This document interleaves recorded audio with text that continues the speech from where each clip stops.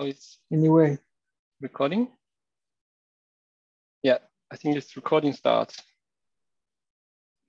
Okay, yes. So welcome to fourth MULA workshop with multimodal learning and applications workshop. Unfortunately, this year we have to do it again in the virtual. So let's hope for next year or next years we can do physical ones, face-to-face ones will be much better.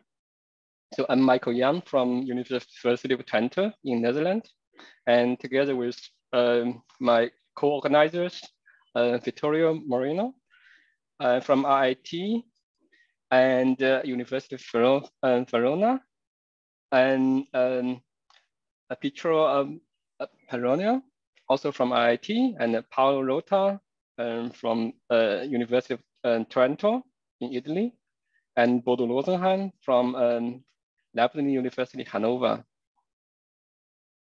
So this is fourth edition. And so in the past, we had the first one in Munich during ECCV 2018. And then second one in Long Beach during CVPR 2019. And then third one jointly with the cross-modal learning event in the virtual during CVPR 2020. So this is the fourth edition of virtual again. So a few words about the submission, some numbers. So in total, we got 32 submissions, and each paper got minimum 3 reviews, and then plus 1 meta review. And due to the very short time period in 1 month review period, so there's no rebuttal. And then in the end, there was a PC discussion for each paper to be accepted or rejected. So in the end, we have 16 papers got accepted, and due to the space or the slot of this workshop. So we have half-day workshop. And yeah, but some also reject papers also have very high quality. So it's kind of borderline rejected.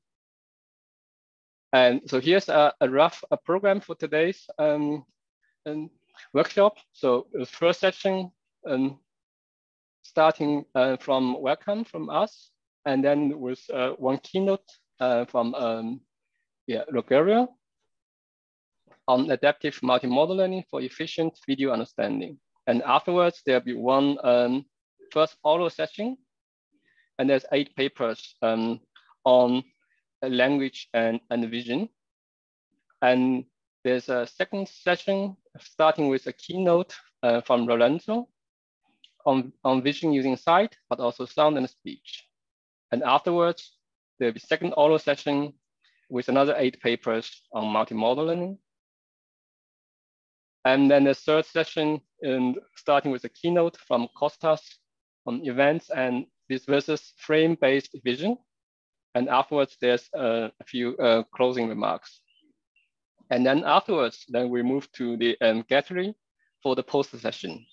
So with all the posters there. So many thanks to all of you participating in this workshop, and also of authors of all the paper authors, and also to reviewers, and we put the reviewer names, so it's very long in our website. And also thank you for the keynote speakers, Lorenzo, Kostas, and Rogerio, and also our sponsors, CVF. So we're hosting the video afterwards. Okay, thanks. So I will hand over to Vittorio for the first session.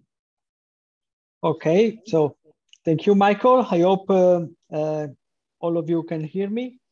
Let me introduce Rogerio Schmidt Feris. Actually, Rogerio, you can start sharing your slides if you like.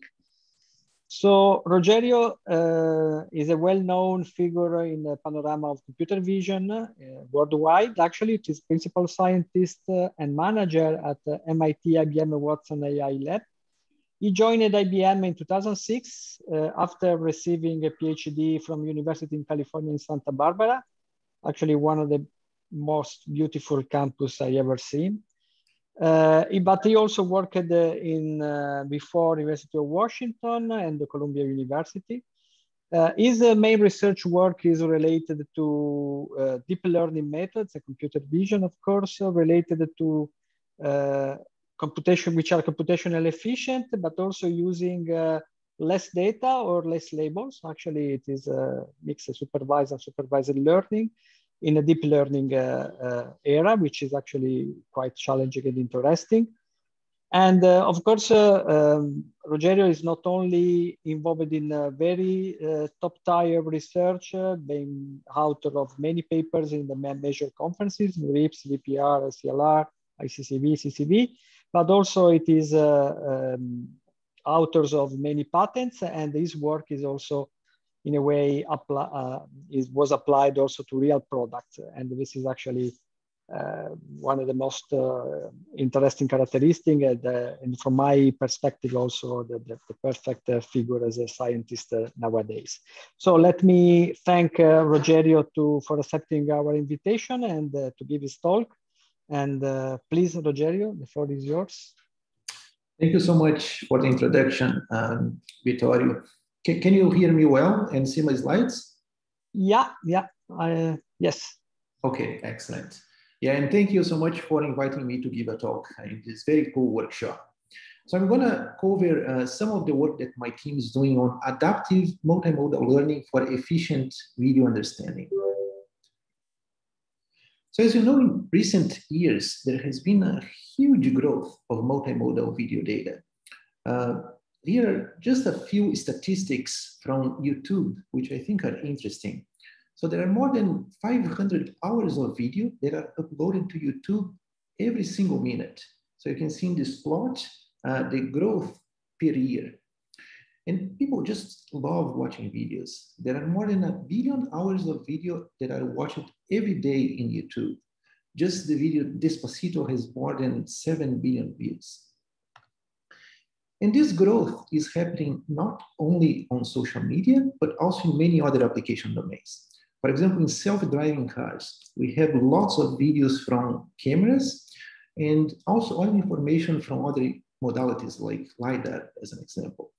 In safety and security, we may have cameras that operate both in the visible and infrared spectrum as well.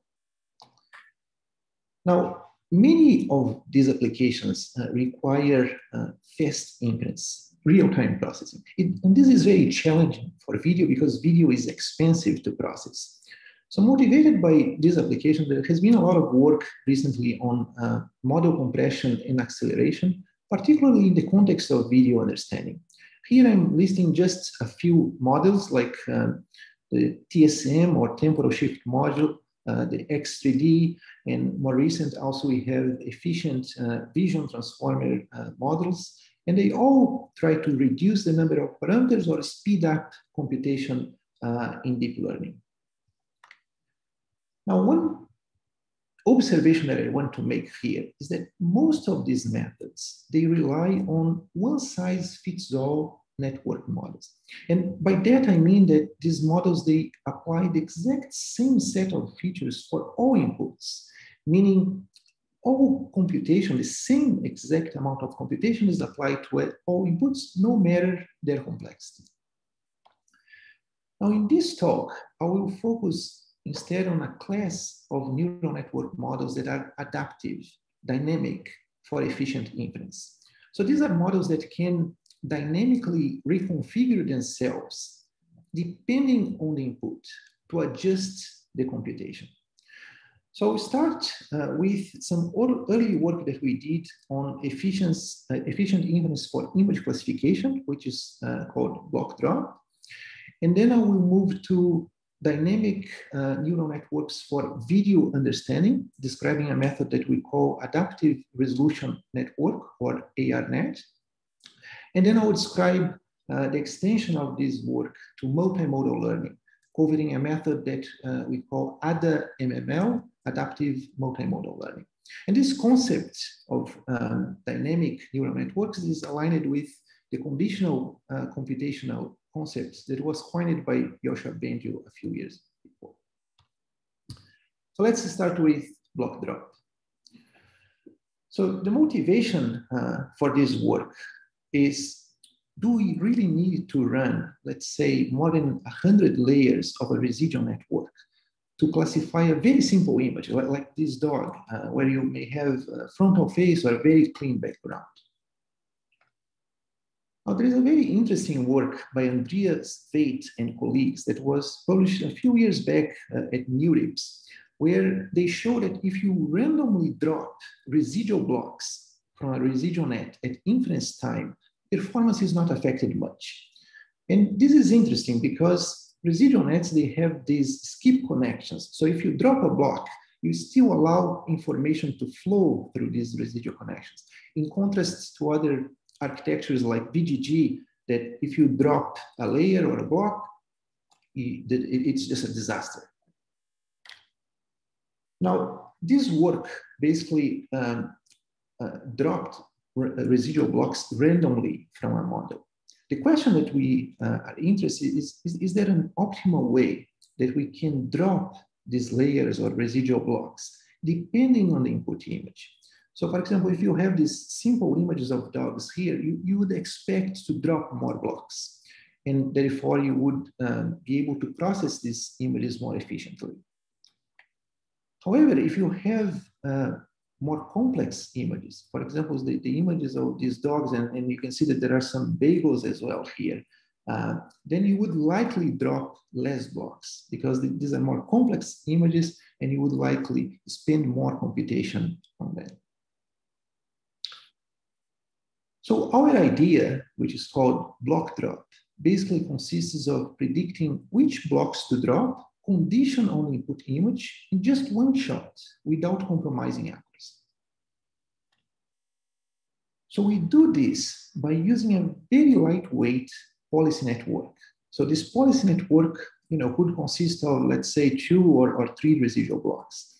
This policy network receives as input the image itself and produces as output basically a vector of zeros and ones, which indicate which residual block of the model should be executed and which one should be dropped. Now, these decisions are discrete. So you have keep, drop. So it's difficult to use standard backpropagation here because they are non-differentiable. So what we did was to use reinforcement learning instead. And the reward is we take into account not just the accuracy, but also the efficiency. So in terms of accuracy, we want to make sure that when we sample, let's say a sequence, a trajectory of block drops, a sequence of drops, we would like to make sure that if the prediction is wrong, then we penalize the learning algorithm. At the same time, if the prediction is correct, we would like to reward if you use less blocks. So if you use less blocks, you would spend less computation on that particular example, and you would like to maximize both accuracy and efficiency. So we train the policy network jointly with the backbone. Initially, we freeze the backbone, then we fine-tune both together. So we obtained 20 to 36% computational savings in terms of flops in ImageNet. And the method compares well with other adaptive computation methods. And in principle, the method is complementary to other model compression techniques like pruning and quantization. So I want to mention also that we extended the block drop idea to transfer learning, where we have a similar policy that decides which layers of a network we should fine tune and which layers should be kept frozen, shared with the retraining model. So this paper was published at CVPR2021, and we also extended this work to do joint multitask learning in a method that we call ADA share, which has a policy that decides which layers should be shared across tasks and which ones should be executed independently. I'm not going to go into details about this work, but just want to give the pointers. So let me move now to the second part of my talk, which is extending this dynamic computational approach to video. And I will describe a method that's called Adaptive Resolution Network, or ARNet. So as you know, videos are redundant. And the question is, do we need all frames of a video to make a prediction? So if we have this sequence of frames, it's clear that you would likely be able to eliminate most of the frames in order to find out what's happening in the scene, for example, a specific action, because this is very redundant. At the same time, there are videos where you may have less redundancy and you may need most or even all of the frames to make a prediction. So this decision is very input dependent and also depends on the content of the video. For example, you might have blurry frames, or the quality may not be good. And for those frames, you would like to remove in order to make a decision. How about spatial resolution? Most methods for action recognition, they actually process all video frames at the same resolution. And here we have an accuracy efficiency trade-off. So if you use high resolution, then you have usually more accuracy, but less efficiency because you spend more computation. If you decide to use low resolution, then usually you lose some accuracy, but then your method is more efficient because you spend less computation. Now, the key idea of ARNet is to adaptively select the right data at the right level of detail, meaning resolution, to make video recognition more efficient. So in other words, we want to identify which frames are important for making a prediction. And not only that, we want to identify the resolution of these frames that we could use to maximize both accuracy and efficiency. So here is the high-level overview of the approach. So you have on top, let's say, a video where it's basically a set of frames that were uniformly sampled from a longer video. And then you can see, for example, for the first frame, you would decide what resolution you would need for that frame. For the second frame, you may use a smaller resolution, as you can see here. The third frame, you might skip. So basically, these decisions are made by our system. And then once they are made, you can compute the predictions for each individual frame and then average them in order to get your final inference, in this case, making a sandwich action category. So here is a more detailed overview of the approach. So in the left, you can see the sequence of frames, and we use resolution 224 by 224. Now, each one of these frames is fed into a policy network. Again, this policy network is very lightweight, and it receives a very small resolution version of the frame in order to make a prediction. We also plug on top an LSTM just to make sure that we can aggregate information from previous frames to make a decision. Now, for each frame, we then have an FC layer that will decide which resolution to use or whether to skip that frame. So the options that we have are 112 by 112, 168 by 168, 224 by 224, and we can skip, say, 4 frames or 2 frames or 1 frame. And once we have these decisions, then basically these frames that were resized, they will go to different backbones for different resolutions. So this is inspired by the compound scaling in EfficientNet, which basically says that if you have a smaller resolution, then ideally you have a smaller backbone as well. So each one of these backbones will produce different predictions per frame. So for each frame, one of them would be selected, make a prediction, and then you take all the frames and average them to make the final prediction, which would be making a sandwich in this case.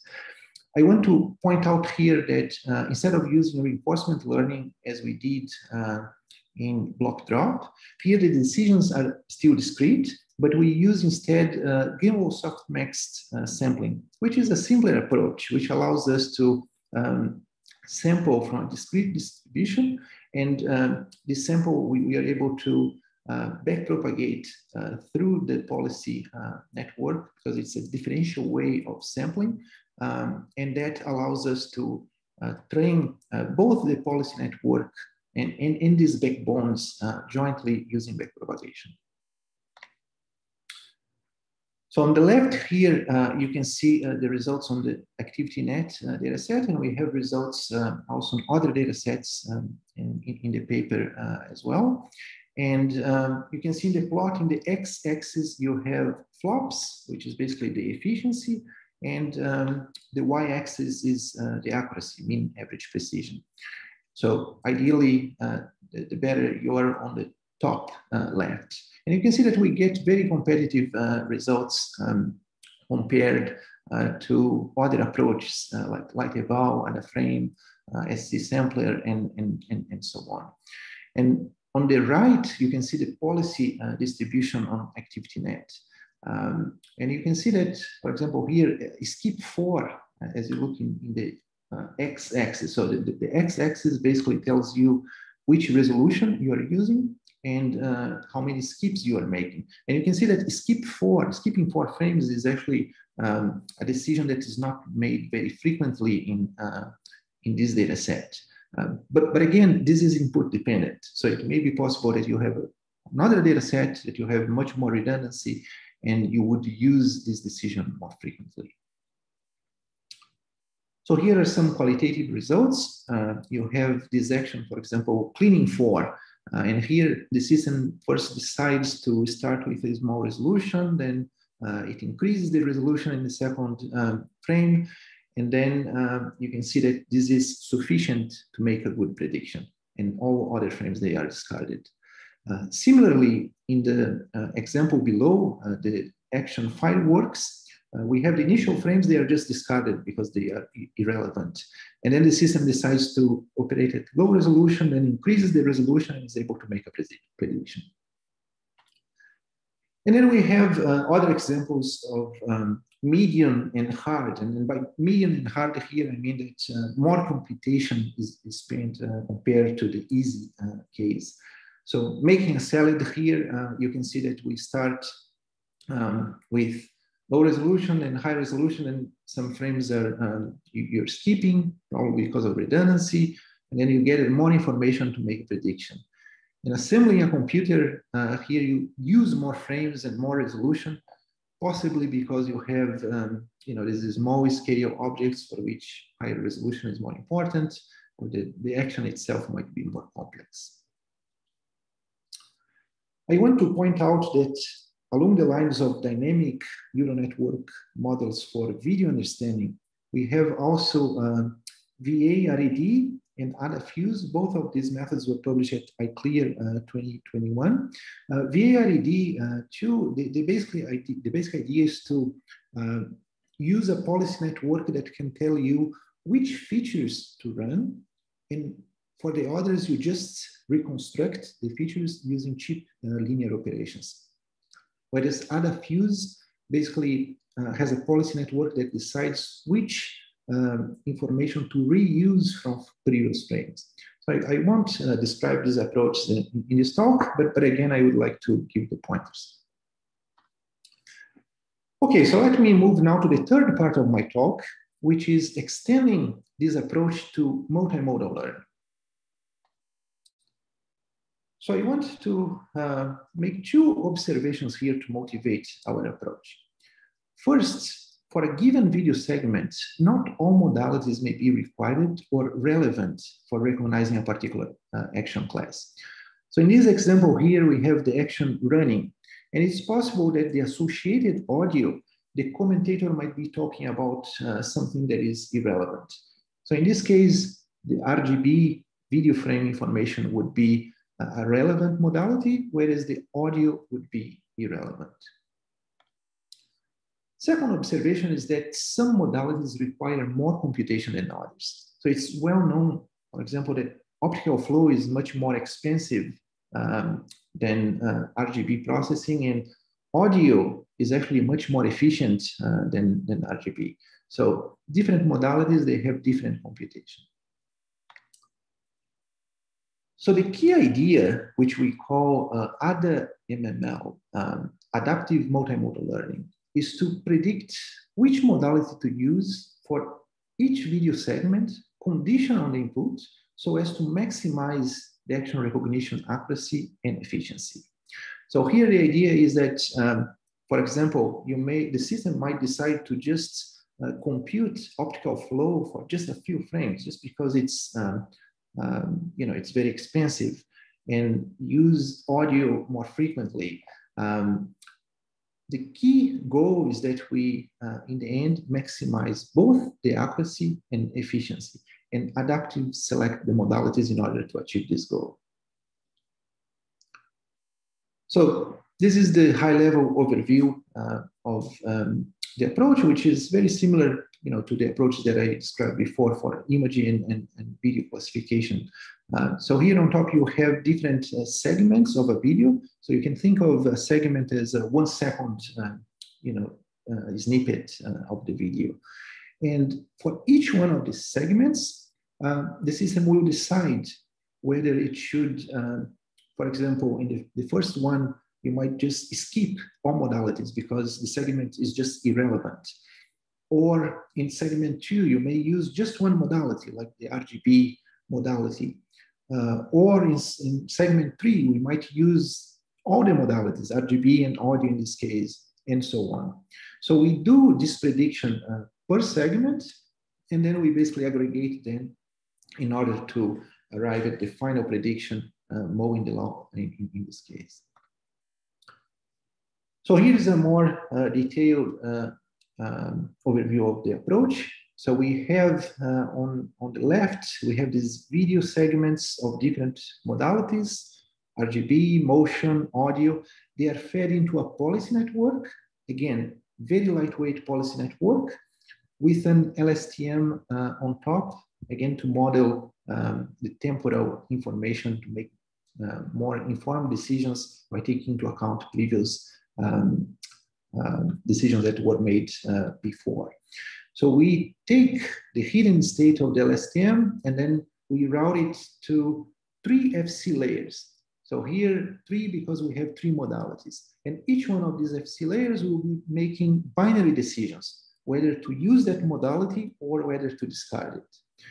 Once these decisions are made, then the modalities that were selected, they are fed into this recognition network, which will make a prediction per modality, and then we have a fusion step, which is just late fusion with learnable weights in order to make the final prediction.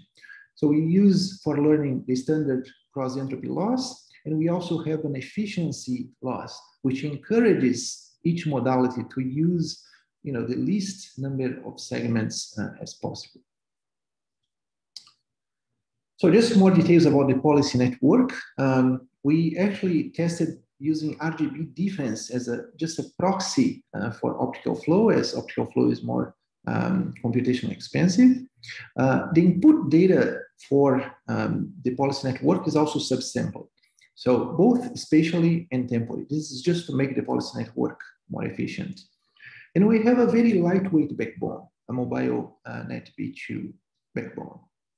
And similar to ARNet, we use Gamble softmax sampling just to address this issue that these decisions, they are discrete, and that allows us to backpropagate to the policy network to train both the policy network and the recognition network jointly. Just some more details about the loss function. So as I said, we have both cross-entropy and efficiency loss. Cross-entropy is very standard. We have V as a given video and Y as the ground truth label. And then we have the second term, the efficiency loss. So the efficiency, which is described by CK here, where K is the modality, it basically assigns a penalty for misclassification. So if you misclassify a given segment, then you would assign a constant, just incurring more loss. If you make a correct prediction, you still compute the percentage of used video segments per modality. And the idea here is that if you use a lot of the segments, then you would incur more loss. So this is just to encourage that each modality will will try to use as as few segments as possible. Okay, so here are some results, and we have initially tested two modalities, RGB and audio, in the kinetics sounds data set. So in the paper, we have more experiments in other data sets as well. We have several baselines here. So one is just training each modality separately. So you have a unimodality, RGB and audio. And we have a weighted fusion, which is applying, so the two modalities are learned jointly, but they are applied all the time, whereas ADAM-ML will basically select which modality to use for each segment. So you can see here that RGB has 82% accuracy, audio is lower, 65, but when you do the fusion of both, then you get more accuracy. ADA-ML actually has a slightly or similar accuracy, but note that the goal here is not to improve accuracy. What we want is actually maintain the accuracy, but reduce the computational costs. And you can see that for ADA-ML, it selects 46% of the segments for RGB and 94% for audio. So this is basically, this is mostly using the audio instead of RGB. And that saves a lot of computation. We have experiments in the paper in other data sets like ActivityNet, where you may get audio to be used less because it's not as important. So you can see here that the reduction is close to 50% in terms of costs. We have also tested RGB, audio, and flow together. And you can see that the accuracy of optical flow gets in between RGB and audio, 75%. The weighted fusion gets a little bit higher, 88%. And we tested two variants, one using optical flow and the other using RGB difference for the policy network. And in both cases, we are able to maintain the accuracy and get a significant reduction, even more in this case, more than 50%, because optical flow is more computationally expensive. And you can see that optical flow is used about 20% of the time. So here are some qualitative results. So we have this action cheerleading, and in this case, the system decided to use both modalities for the initial segments, both RGB and audio, and then as you move forward, you just discard both modalities, probably because you're either confident enough or because you don't have cheerleading anymore. In this action here, playing piano, we actually have audio that's used almost all the time. Actually, it's used almost all the time. And it's just one single frame that's or segment that's used to from the RGB to make a prediction on playing piano. And the reason is just based on the sound, you can already recognize the activity. Here's another example where in this case, the audio is a similar example of what I mentioned before, that the commentator is actually talking about something different, unrelated. So the system learns to disregard the audio and just focus on RGB using two segments. And finally, here we have a case with RGB and flow, where two segments are selected from RGB and two from flow, just encoding this motion of chopping wood. Okay, so I want to conclude now the presentation by just briefly mentioning other related projects related to multimodal that we are doing in my group.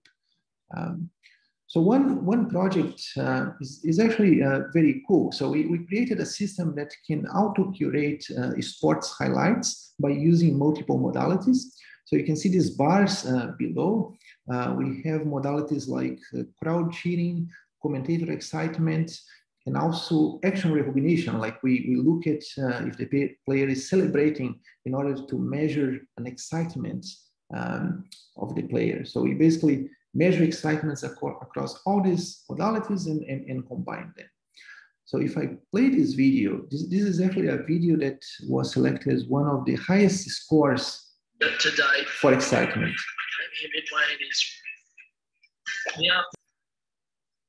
So you can see here the players celebrating, and the action recognition and crowd cheering scores, they're very high. And it shows that both can also be exciting.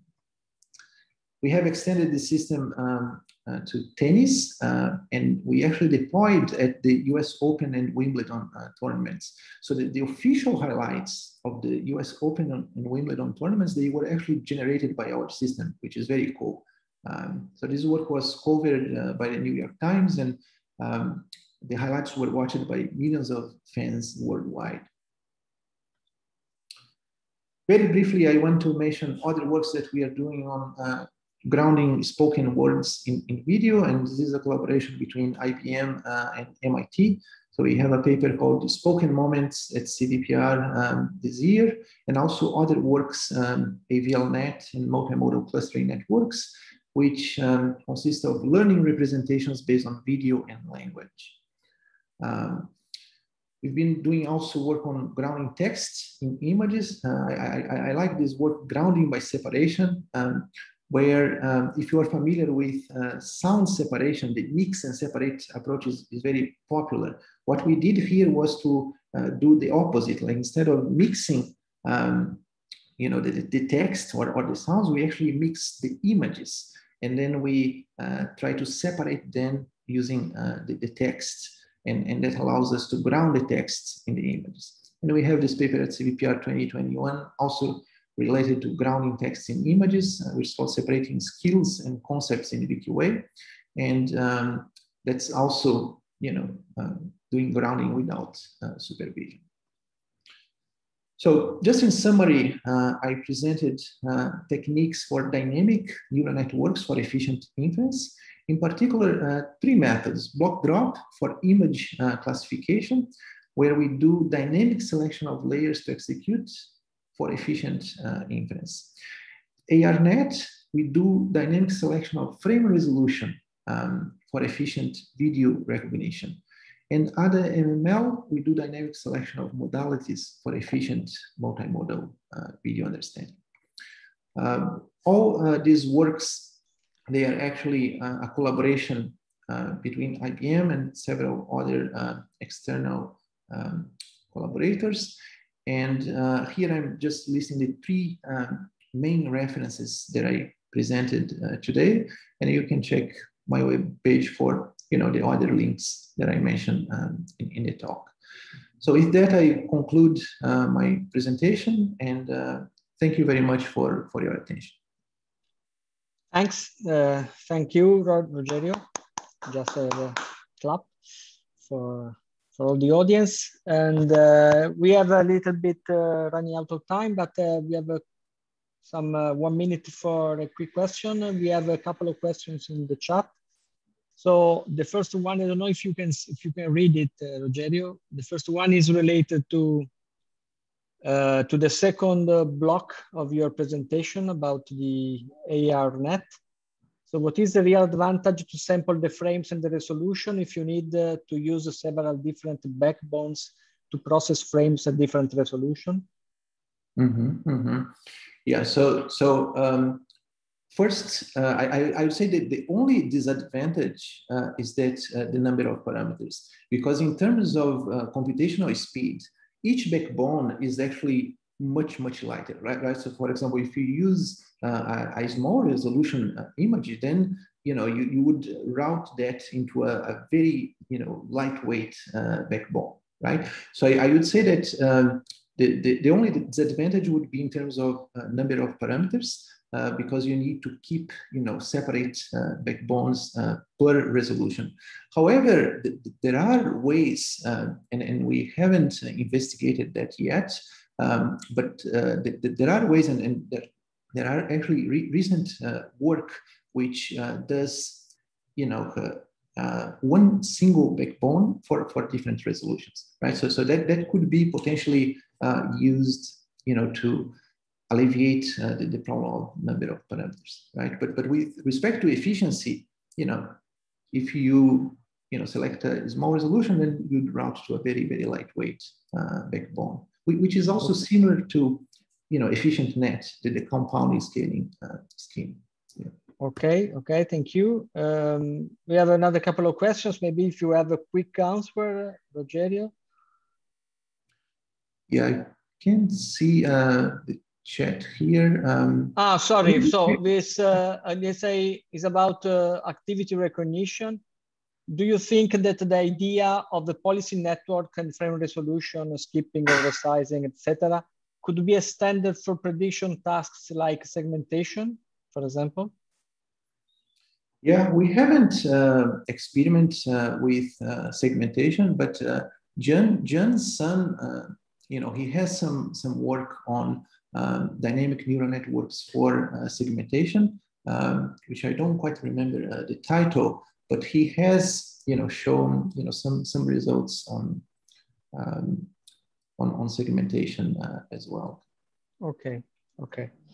So thank you. Sorry, Christopher. We are really running out of time now.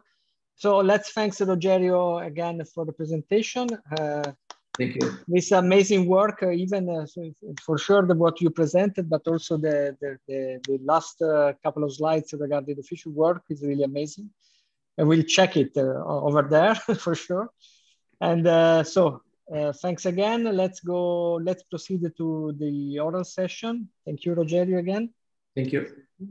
Okay, so we're now starting oral session 1. I'm asking all of the presenters to be quite ready. So as soon as a presentation finishes, the next speaker can take over and start his presentation. So we have 8 papers for both sessions. And again, I'm asking you to write questions in the chat, maybe with the paper ID as well. So at the end of the session, at the end of the 8 papers, we will have a quick question and answering session to answer all of your questions. So we have now paper number 2, dealing with missing modalities in the visual question answer difference prediction task through knowledge distillation. I'm asking the presenter to share his screen. You can either play your video or speak as you like. In any case, I'm asking you, please stick to the 5 minutes because we have a very tight schedule. Thank you. Can I start? Yes, please.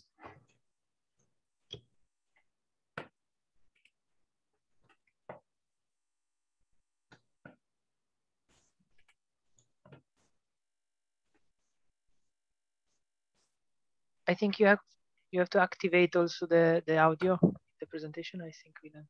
Oh, I'm sorry. How do I do that? When you share the screen, there is a little checkbox. Oh yeah. I think I got it. Okay. Hi, my name is Jaewon Cho from KAIST, and I'll be presenting Dealing with Missing Modalities in the Visual Question-Answer Difference Prediction Task through Knowledge Distillation.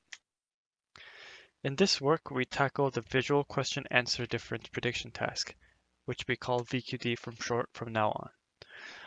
In this task, we are given an image, a question, and we have to predict why the answers might be different. Due to the concurrent VQA and VQD challenges running, the answers are not present at test time. So in a basic VQD model where we have the image, question, and answer to predict the difference, in the realistic VQD model, we have to use the image and question and predict an intermediary answer and then try to find the difference. To overcome this, we propose a knowledge distillation scheme using individual modality teachers and a big teacher model to train a student model which only has the image and question available at both test and train time. In order to distill knowledge well, we first create a big teacher model that uses all three present modalities to outperform previous baselines. In this big teacher model, we have two attentions, where the question is attended by the answers once, and then the image is attended by the question and the answers, and all of these features are multiplied and passed through a classifier in order to answer the answer difference. Then we use not just a big teacher model, but individual modality teachers, such as the answer teacher, image teacher, and the question teacher, and distill not just the predictions, but the intermediary features from either the MLP or the attended features into the student model using an L2 loss. For our experiments, we show our experimental findings on the VisWiz VQD validation set. And first, we show that our big teacher model outperforms all previous baselines by a small margin. Then, in order to test to see which of the individual modalities are helpful to train the student model, we distill the individual modality teachers. We find that some of the teachers are not actually helpful individually or at all, and we can see some things like the question teacher is actually detrimental to the performance for some categories such as low quality image, as the question teacher is not able to see any of the actual images. Then we use different combinations of the big teacher plus image, question, or a combination of these individual modalities with the intermediary features as well, and find that big teacher plus the image teacher and the question teacher with their intermediary features actually perform the best. Additionally, we show our results on the VQA V2 VQD dataset, and we can also see that our model performs the best among all of the baselines. We also show our qualitative results, and the threshold is, as a sigmoid is applied, the threshold is 0.5 for true and false. We see that even though the baseline may be wrong, that if the teachers are correct, the teachers can guide the baseline into having the right answer. However, there are also failure cases where even though the baseline was correct, when the teachers are wrong, they ultimately distill the wrong answer to the teacher, and the student will learn the wrong answer. In conclusion, we first propose a big teacher model that makes use of all present modalities and shows a favorable performance against current baselines. And in order to tackle the issue of answers not being present at test time, we use a knowledge distillation scheme to teach the student model using individual modality teachers and the big teacher. Thank you. Thank you very much. You can unshare your screen, please, so that the speaker for paper number 11 can present beyond VQA, generating multi-word answers and rationales to visual questions.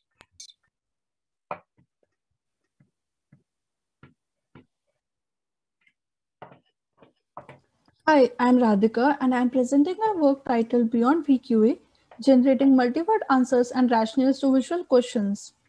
This is a joint work with Srinivas and our supervisor, Dr. Vinny, and we are from IIT Hyderabad, India. We propose a task before where given an image and a question about the image, we generate a natural language answer and reason that explains why the answer was generated. The above examples also illustrates the kind of visual questions for which a single word answer is insufficient. Application: consider a cancer patient who went to the hospital. Now, if the model predicted a particular outcome, the model would also generate a rationale to say why it made that particular decision. And this is something we think can be practically useful in many different applications. Here we focus on visual language tasks, which can be of several kinds. Image captioning, where you caption an image. Visual question answering, where you ask a question based on an image and the AI system answers. Visual dialogue, which is like a chatbot that chats over an image. Visual common sense reasoning, where you try to ask more common sense questions based on an image. However, existing methods approach these problems as a classification problem, which in practice is not relevant because we want human understandable answers and rationales which can be expressed in a multitude of ways. This motivates a generative model rather than a discriminative model. Another aspect that we look here is that humans often use a rationale to generate an answer and sometimes even vice versa, that is, use answers to generate a rationale. It means that humans have a close interplay between answer and rationale.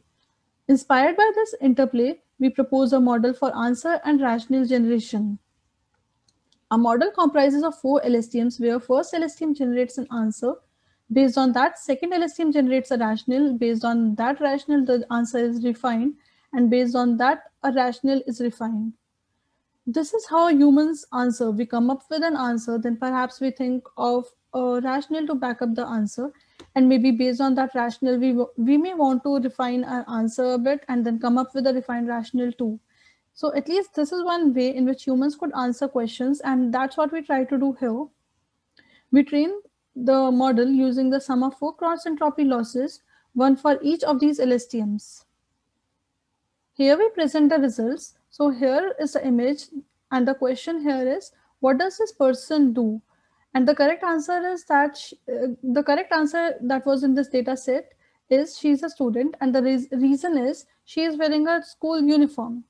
What our model actually generates is person 2 is a student, and the reason for that is person 2 is wearing a school uniform.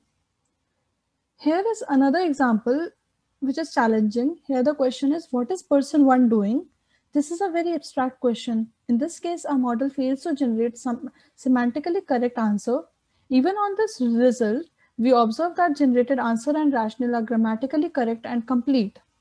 We now compare a proposed model and its variants against a basic 2-stage LSTM and VQA model as baselines. Our model outperforms both these baselines across different evaluation metrics. We also show results on 3 variants of a proposed model by using question and image as inputs or question and caption as input. Evidently, Q plus I plus C model performed the most consistently across all evaluation metrics. We also evaluate the performance of variations of our proposed generation refinement architecture. We have no refinement module in one variation, and in another we have 2 refinement modules. Given an image and a question, where are they at, the generation module generates the answer. They are in a library, and rationale, there are shelves of books behind them. However, the generation refinement model generates answer. They are in a liquor shop, and the reason there are shelves of liquor bottles on the shelf. This answer and rationale is more accurate and precise. We observe that proposed model with 1 refinement module has the best results both qualitatively and quantitatively. Apart from automatic evaluation matrix, we also perform human Turing test to be able to objectively measure a performance. In conclusion,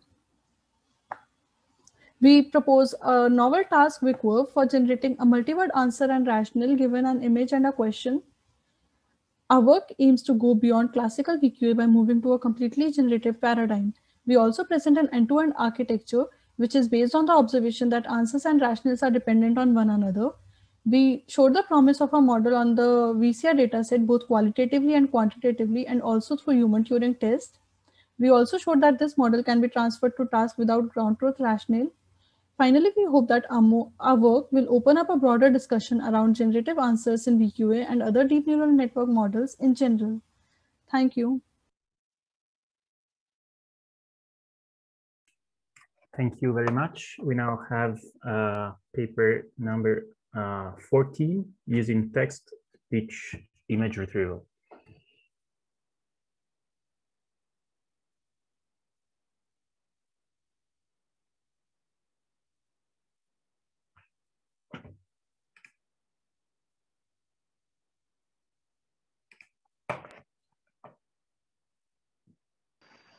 This talk will describe a new framework for image retrieval and how cats can be incorporated into we do not see the image video. retrieval.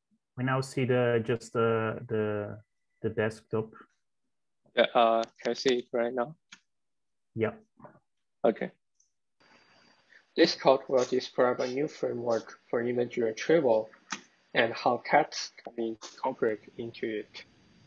Image retrieval is defined as given a query image, find the most similar image in a database. This problem is solved in a content-based fashion. The solution is that we will use some image encoders to extract the features of every database images and the query image. Then we will compute the Euclidean distances or the L2 distances between the query image and all database images. The nearest image is finally selected as the retrieved image. Most works focusing on finding better ways to encode the images. But we find that using Euclidean distances to find similar images can be problematic sometimes. In particular, when the image feature space is sparse, a query image can be far away from all the database images. In this case, the Euclidean distances to the nearest database image can be large as well. We find that the retrieve accuracy is correlated with the negative distances. So for these outlier queries, their retrieve accuracy will be very low. To alleviate this problem, we propose to model the image manifold learned via neural network as a graph.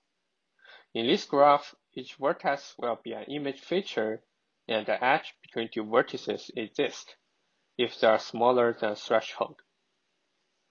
This is used to satisfy the property that a manifold is only locally Euclidean. Once a graph is constructed, we can use the geodesic distances to define similarity.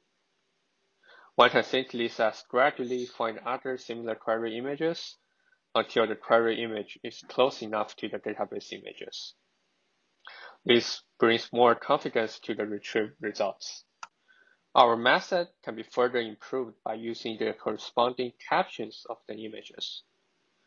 The texts are first used to learn a visual semantic joint space, in which paired images and texts should be close to each other. These texts are further used to construct a graph. As we can see in the example here, the texts are used as additional guidance toward the database images. The qualitative results here visualize the workflow I just mentioned. We have also quantitatively tested our methods on two datasets. Each image in these two datasets contains a label and a caption. We select a few images as the database image, and our evaluation matrix is recorded at 1. That is, we want the nearest retrieved image has the same label as the query image. The table reflects that our method surpasses the traditional Euclidean distances measurement. The shortest path found by our method further allows us to consider how well images and texts can be aligned in a joint space.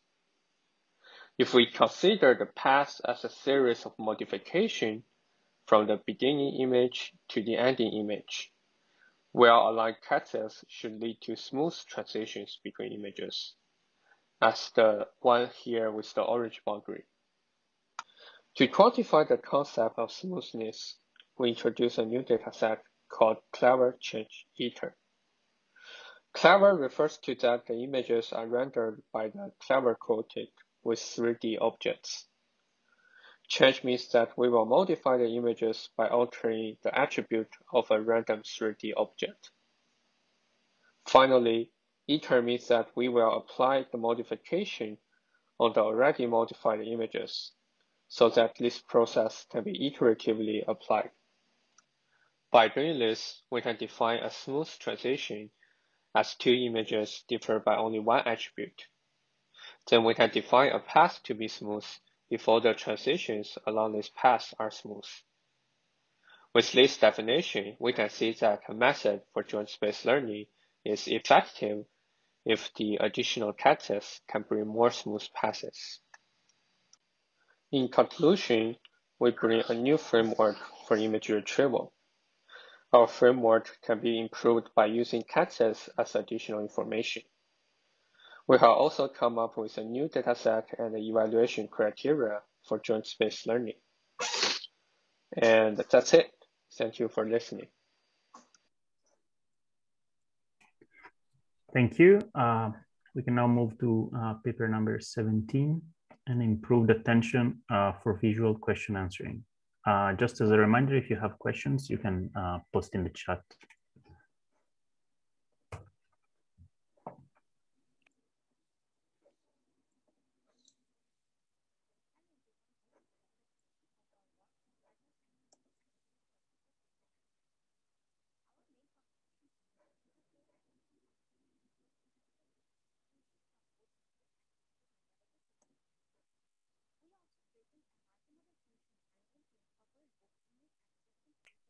I guess we're all unable to hear the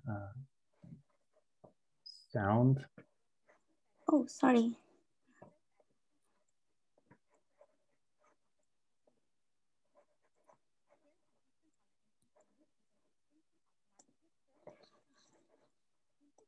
Just 1 minute. Sorry.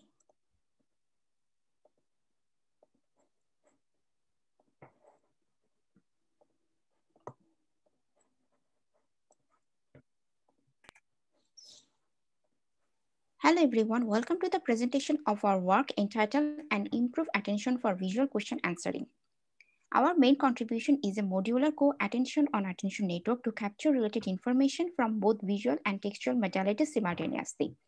We also present a multimodal fusion mechanism to incorporate both image and question features to dynamically decide how to weight each modality to generate final feature representation to predict the correct answer. Our proposed network has two primary attention units, self-attention on attention unit and guided attention on attention unit.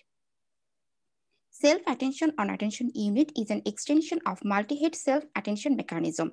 Input feature X is fed to the multi-head attention to generate a weighted vector, no matter whether it finds any relation between query and key value or not. So this approach can easily mislead and generate wrong answers for VQA. Therefore, we incorporate another attention function over the multi-head attention module to measure the relation between attention results and initial query. The final attention block will generate an information vector and attention gate through two separate linear transformations and apply element-wise multiplication, which is considered as another attention. The rest of the architecture is the same as the multi-head self-attention mechanism. Similarly, guided attention on attention unit uses attention on attention block and a point-wise feed-forward layer along with the two input features X and Y, where X is guided by Y. Both attention units are used to generate modular co-attention on attention layer to handle multimodal interaction. Here, X and Y represent image and question features respectively. For both input features, two separate self-attention on attention units are used to capture intra-modal interactions separately, and then use guided attention on attention unit to capture intermodal relationships where Y guides X feature. Here is the overall architecture of our proposed method. The network takes image and question features as input. Image features are the intermediate features extracted from a Foster Arsenan model. Each word from the question is transformed to a vector using 300-dimensional globe word embedding followed by LSTM. Both features are fed to an encoder-decoder module consisting of cascaded modular co-attention on attention layers and outputs image and question features. Both features are combined together to generate the desired answer by a multimodal fusion module. In this work, we use two types of fusion mechanisms. Multimodal attention fusion, where we apply simple concatenation to combine initial attended features from both image and language modalities, and apply a series of fully connected layers to generate weighted features. The final weighted features represent how much importance we should give on each modality. Multimodal mutant fusion, another version of multimodal fusion, where we incorporate mutant fusion instead of concatenation, keeping the rest of the network similar to multimodal attention fusion. We use VQA version 2 dataset to conduct our experiments. The dataset is split into train, test, and validation set. Additionally, there are two test subsets called test div and test standard to evaluate model performance online. The results consist of 3 part-type accuracies: yes, no, number, and others, and an overall accuracy. This table shows experimental results on test div, and our method outperforms baseline models. The table shows accuracies on test standard using online evaluation. Again, our method performs better than the baseline works. This table shows comparison of our proposed approach with the state-of-the-art method on validation set. Here, we also show each component in our proposed method contributes to increase the performance of BQ system. Here we present some qualitative results from validation set and compare with our baseline work. Here Q and A represent a query question and generated answer respectively. Moreover, red text indicates predicted wrong answer for the corresponding question. Here we show some failure cases using our method. To conclude, in this work, we proposed an improved and end-to-end attention-based approach with a novel multimodal fusion architecture. Experimental results show that each component within our model improves the performance of VQA system. Thanks to all. Thank you very much for the talk. It's now time for paper 19, target tailored source transformation for scene graph generation.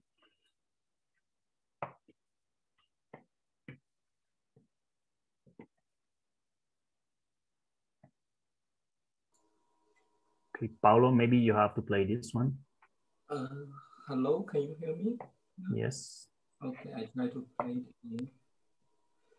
I can play it if it's okay. Please help me because I can play it. Yeah. Yeah.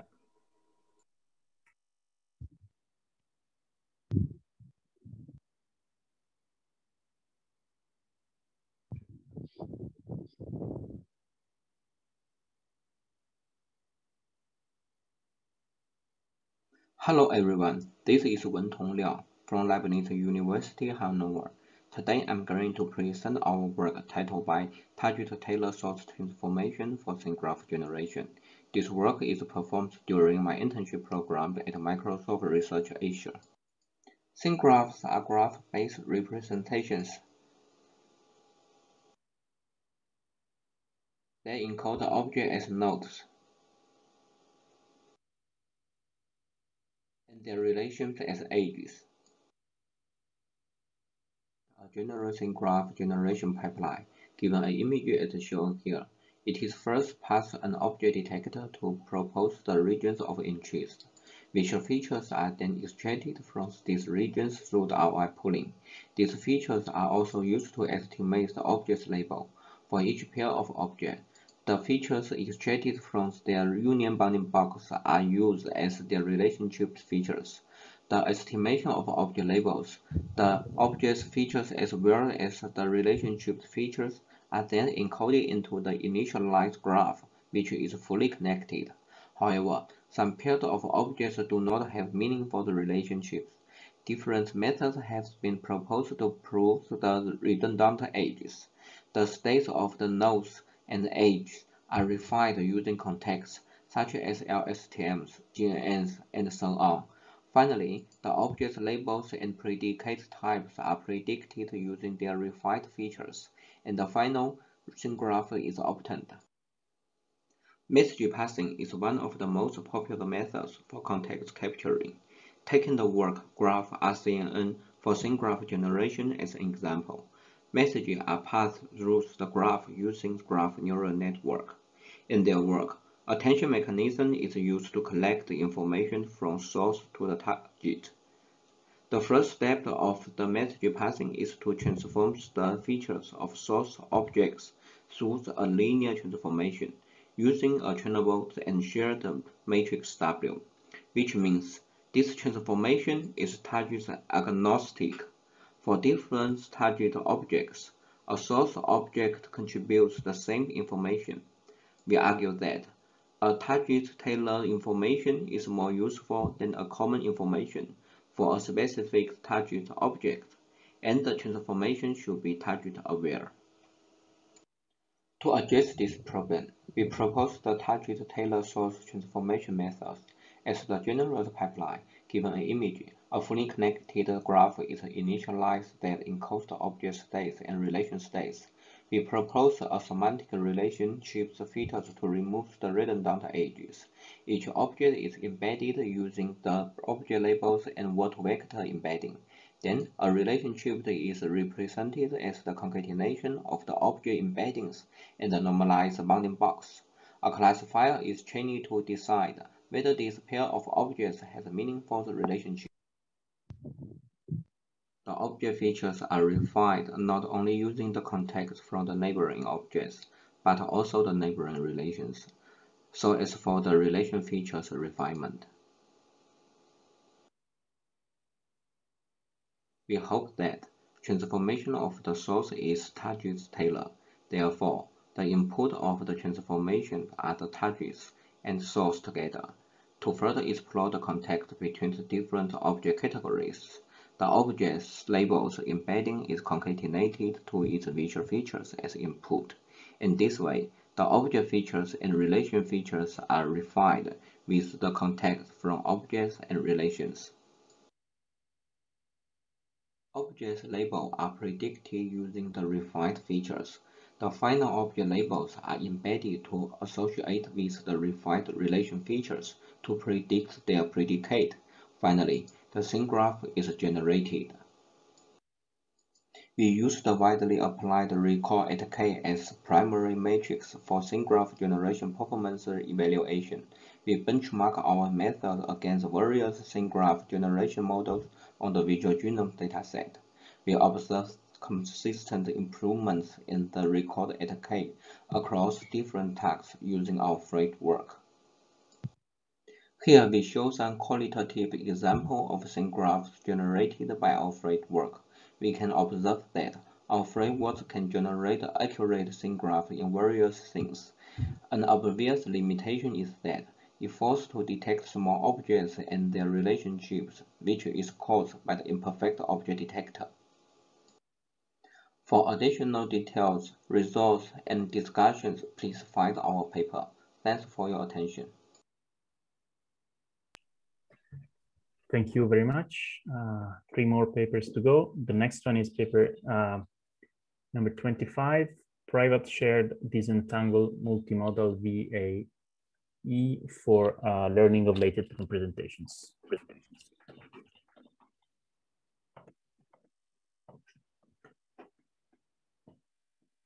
Hi, my name is Mihili, and I'm presenting my work with Professor Vladimir Pavlovich about private shared disentangled multimodal VAE for learning of latent representations. Real-world data frequently comes in multiple views or modalities. For example, a person can be described by her images as well as attributes. To learn the representation of this data, one commonly models the shared latent space of these modalities. However, the attribute modality can represent the invisible properties of the person, which is the private factor that doesn't exist in the image modality. Thus, to represent data precisely, we must separate it on both private and shared latent spaces. To accomplish this, we propose DMVAE, the disentangled multimodal VAE. The architecture of DMVAE is shown here. For example, given paired images of MNIST and SVHN as the two modalities, the shared latent factor of the two modalities would be digit ID, whereas the private latent factor could be the style of each dataset. To jointly run the shared space, we use product of the experts model. The product of experts helps the joint posterior assume a closed form as the product of the prior and the individual experts. Moreover, unlike the mixture of experts, the product of experts focuses on the common space shared by the individual experts' distributions while reducing the variance. It leads to building a consensus between the experts. For stronger separation of the private and the shared space, we supplement the learning with the cross-generation objective. This means generating digit 5 in one ARC modality from the image of the same digit in another modality. To validate the utility of DMVAE, we conduct experiments on 2 benchmarks. In this experiment, the modalities are MNIST and SVHN digit images paired by digit ID. We expect to learn the shared factors as the digit ID and the private factors as the styles of each dataset. To evaluate DMVAE, we consider several tests. First, cross-synthesis task, where the goal is to synthesize data from one modality using the input from another modality. In this graph, We assume x1 modality is missing, but we generate x1 using the shared factor from x2. We randomly sample the private latent code from the prior distribution. Thus, we cross-synthesize SVHN using the ground truth MNIST image and vice versa. For example, in the highlighted column, we input the MNIST digit 2, which is encoded and transferred as the shared latent code to the SVH modality, and the private factor of SVHN is sampled from the prior distribution. Thus, it outputs different styles of the same digit in SVHN. In similar way, MNIST images can be generated with another modality SVHN. We quantitatively verify that these close-synthesized digits can be accurately recognized, leading to sought-out performance over competing methods. We also investigate the learned shared spaces using a TSNE analysis. Each color represents a different digit. Points marked with pluses are the MNIST data points, while those shown as dots are from SVHN. Notice that, as desired, the points cluster together according to the digit ID, irrespective of whether they are from MNIST or SVHN. Here, we assume the two modalities are the flower image and its texture descriptions. Image private space contains information such as background image, while the text modality describes invisible attributes such as geographical, or other visibly distinct characteristics such as bright purple petal live in the shared space. For evaluation, we consider the cross-modal retrieval task. Given a query input from one modality, we retrieve top 3 results in the opposite modality by maximizing cosine similarity in their shared space. Table A demonstrates that retrieved captions carry the same class label as the query image, indicating correct retrieval. Only the red-colored caption in the last row indicates mismatch in class labels between the query and the retrieved caption. However, notice that despite the mismatch, the retrieved text remains highly relevant. In Table B, the similar results can be checked from caption to image retrieval. We again support these qualitative findings by suggesting the excellent performance of DMVAE over competing methods. In conclusion, in this work, we propose DMVAE to segregate the latent representation space into the union of the private and the shared space. And we improve the comparability between modalities by introducing the cross-VA task, also by applying our model to image text as well as image-image representation modeling problems. We demonstrate the effectiveness of our model. Thank you. Thank you very much. We can now move to paper 26, Editing Like Humans. Hi everyone, my name is Sharat Kuratoda, and I'm presenting CMVE, a framework for multimodal video editing. This is collaborative work done between FOVIA, Columbia University, and City University of New York. Automated video editing from text is an emerging problem posed by increasing amount of user-generated content and advancements in multimodal learning. It first requires understanding of video through extracting key events, characters, and objects. Next, it requires segmenting videos into clips, which is typically done through dense captioning or clustering to allow for video retrieval. Lastly, it requires modeling creative decision-making by video creators who use editing software to compose a new video from individual clips given some text query. Recent methods have addressed these problems by improving aspects of the editing pipeline, the quality of search, video metadata extraction, or interface design to automate editing workflows. On the other hand, researchers have focused on synthesizing video segments from text, but these are often short clips in controlled settings or require a large amount of raw footage. CMVE is the first pipeline for automated editing, where the goal is driven by a storyline of the output video and is flexible enough to edit long-form video. Our approach attempts to create a video given an input prompt, a database of existing videos with descriptions, and at least one reference sample used to weigh similarity between objects, known entities, and perceptual metrics. Specifically, we score the database of videos by text embedding similarity using the universal sentence encoder with the input prompt. Next, we utilize a clip segmentation model to process single camera shots from this database in order to synthesize a new video. For each clip, we capture a representative thumbnail and detect recognizable figures, bounded objects, and unbounded concepts. Professional video editors often use a reference video to guide their video editing decisions, and so to mimic that, CMVE learns a style vector from a reference video. CMVE places an importance on the retrieval of the first clip of the output video. This clip is then used to dictate the selection of subsequent clips, which are ranked based on the reference score vector describing the similarity to the reference clip. CMVE calculates the overlap between the input text description and within video similarity measures. We learn from the single reference sample by calculating the perceptual similarity of composing shots by mapping VGG feature activations to perceived similarity of thumbnails.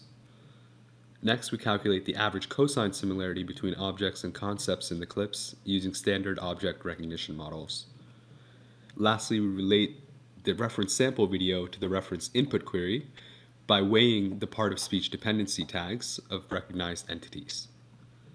In this way, we learn a single linearly weighted score vector describing the perceptual, object, and concept similarity of clips in the reference sample, along with an entity score vector that describes how clips weigh recognizable entities in the editing style. During video editing, we synthesize a video compilation for each sentence of the input text query and concatenate clips into a coherent video. We retrieve the first clip based on description similarity distance and entity overlap score.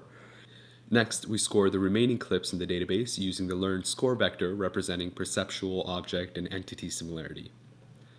We applied CMVE on a news compilation video dataset.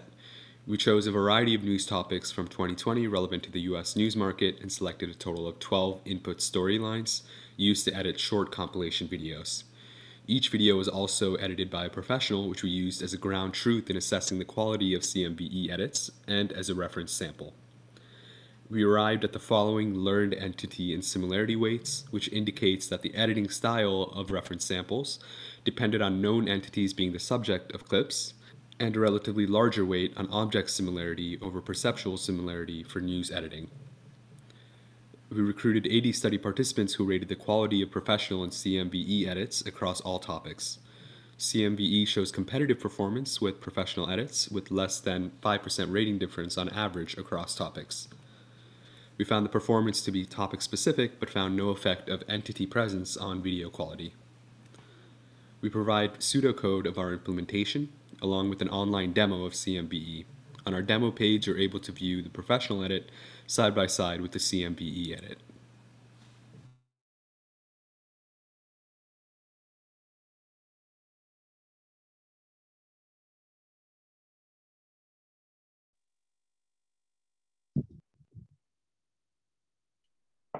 Okay.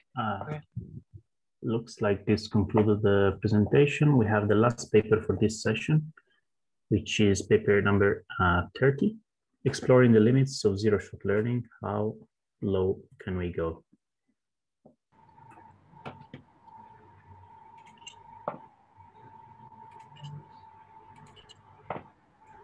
Greetings, everybody. The title of this paper is Exploring the Limits of Zero-Shot Learning, How Low Can You Go? The authors of the paper are Karan Sharma, Suchendra Bhandarkar, and myself, Hemant Dandu. Thank you all for joining. With advances in computer vision, machines are now able to achieve human-level performance on image recognition tasks. However, there are still a few issues such as large number of object categories, difficulty in collection and annotation, and trained classifiers can only predict into classes they were previously trained on. Zero-shot learning frameworks enable predictions even when there are no training examples. Seen classes are the set of classes which are used to train the classifier, and unseen classes are the set of unobserved classes which are used to evaluate the framework. In generalized zero-shot learning, we train on seen classes and predict on a set of seen and unseen classes, making this a more generalized framework.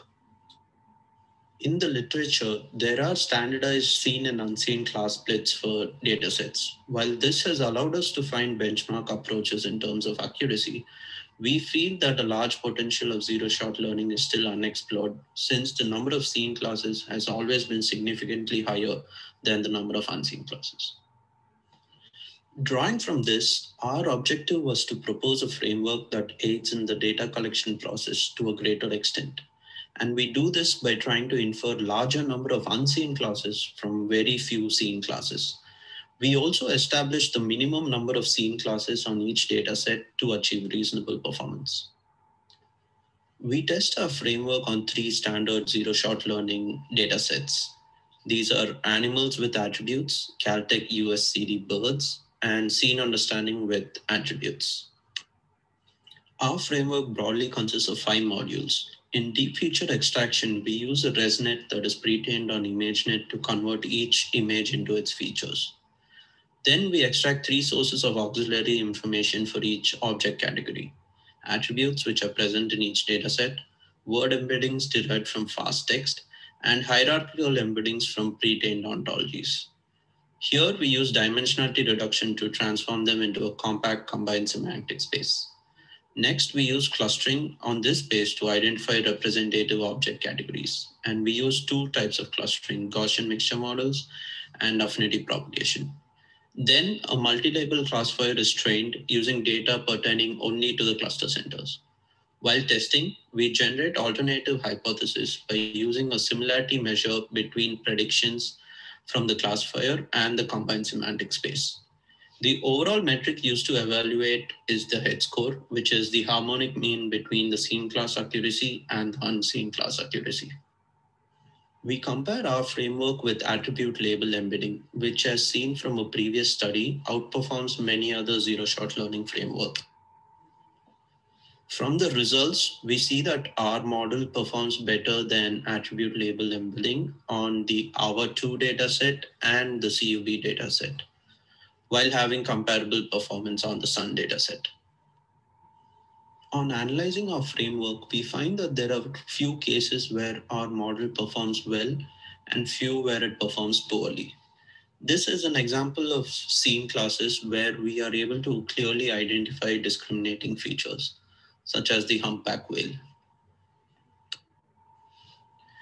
These are examples of scene classes where our classifier is unable to clearly distinguish between 2 scene classes, such as a cow and an ox.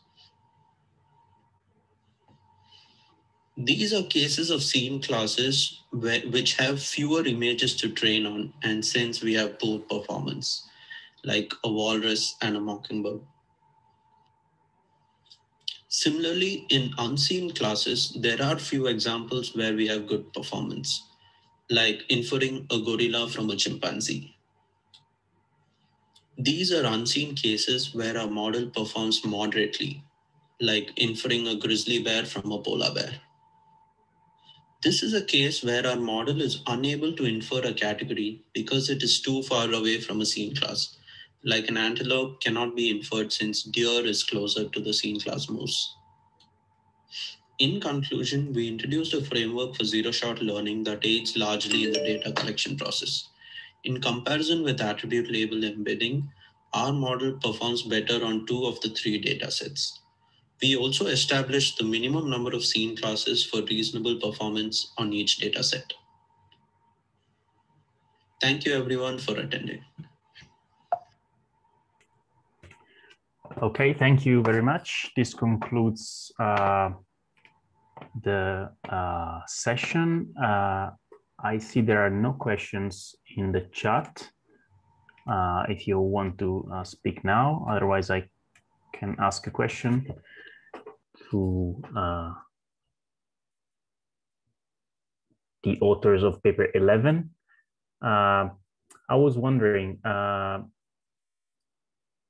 it's very nice work, first of all, giving an explanation basically of why an answer was given. And I was wondering, what if the model is asked a question which is not relevant or consistent with the picture? Have you tried stressing the model with such questions? And what would be the rationale of like an unrelated question for the image?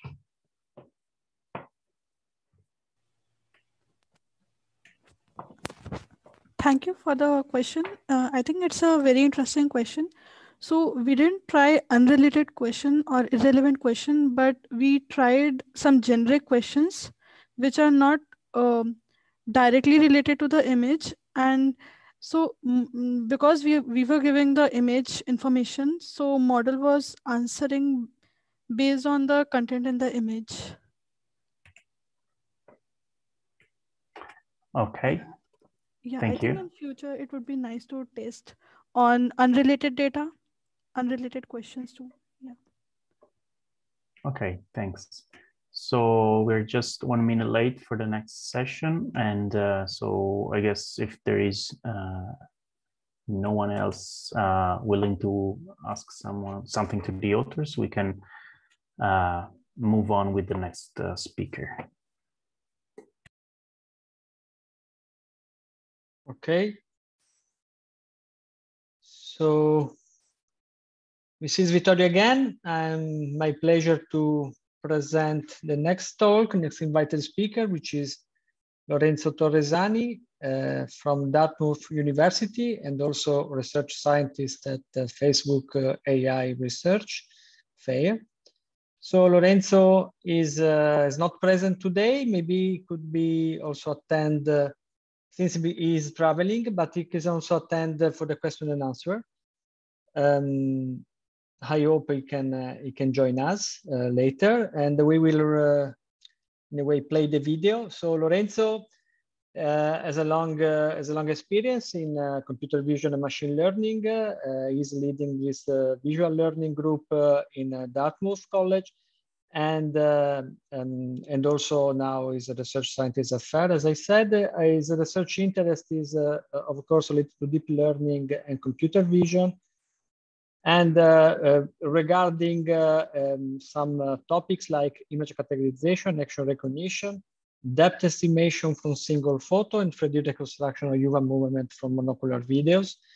And recently, he has a lot of work in the multimodality, especially audio and video. And today, he will present us his last work about vision using sight, but also sound and speech. Please, Michael, can you play the video? Thank you. Yes.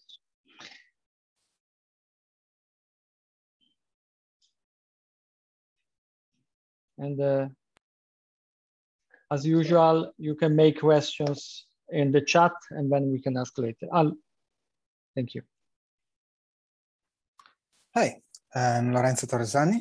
So today I'll be presenting visual models that leverage multimodal data, either at training or test time, in order to address problems that would be either impossible or very difficult to solve by unimodal vision.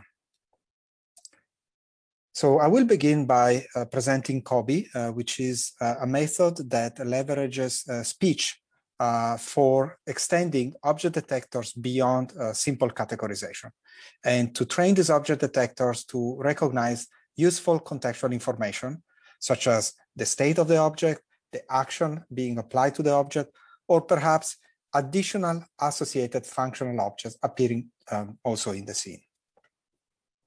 Then in the second part of my talk, I will present VX2Text, which is a general framework for multimodal video understanding, where in addition to the raw video, we also have some accompanying modalities, such as audio, speech, or text. And finally, I will conclude with a brief teaser for upcoming work to be presented at ICML this summer. This is Timesformer. Although it's not a multimodal system per se, it does have a multimodal flavor in the sense that it adapts the transformer from language to operate on video classification. But let me start from the first system, COBI, which is joint work with Gedas Bertasius at Facebook AI. So the motivation for this work stems from the observation that many objects in the real world undergo state changes that dramatically change their appearance. So consider, for example, a tomato. We may start from a whole tomato, then chop it, slice it, or even make it into a tomato sauce. And its appearance varies dramatically as we perform these activities. And it's clear that training a single detector to recognize the object in all of these forms is quite challenging. It's also clear that there are often strong contextual cues that are highly indicative of the state of the object. For example, the presence of a cutting board or a knife is suggestive of the fact that the tomato is probably sliced or chopped. Say a strainer instead is going to, it can tell us that the tomato is probably in sauce form. And so we want to design a system that can capture these contextual informations so as not only improve the accuracy of detection, but also to infer the functional property of an object, and also possibly to predict the likely human-object interactions. However, existing datasets for object detection define objects in terms of a set of coarse categories. These are typically noun-centric categories. And these categories fail to reveal the states that an object can actually have. So the intent in this work instead is to extend object detectors to recognize this contextual information, so that, for example, when we are given this kind of image, the detector is going to recognize not only that this object is an egg, but also that it's in raw form, that there is an ongoing action of cracking the shell of the egg, and also that there is an associated functional object, which is the ball. So we're not the first to look at the problem of modeling object states and their transitions in images, but to a large extent, all prior work has addressed this problem using a fully supervised approach, consisting of essentially manually labeling lots of images with information about the objects contained in them, the states these objects take, the transitions, as well as the actions being applied.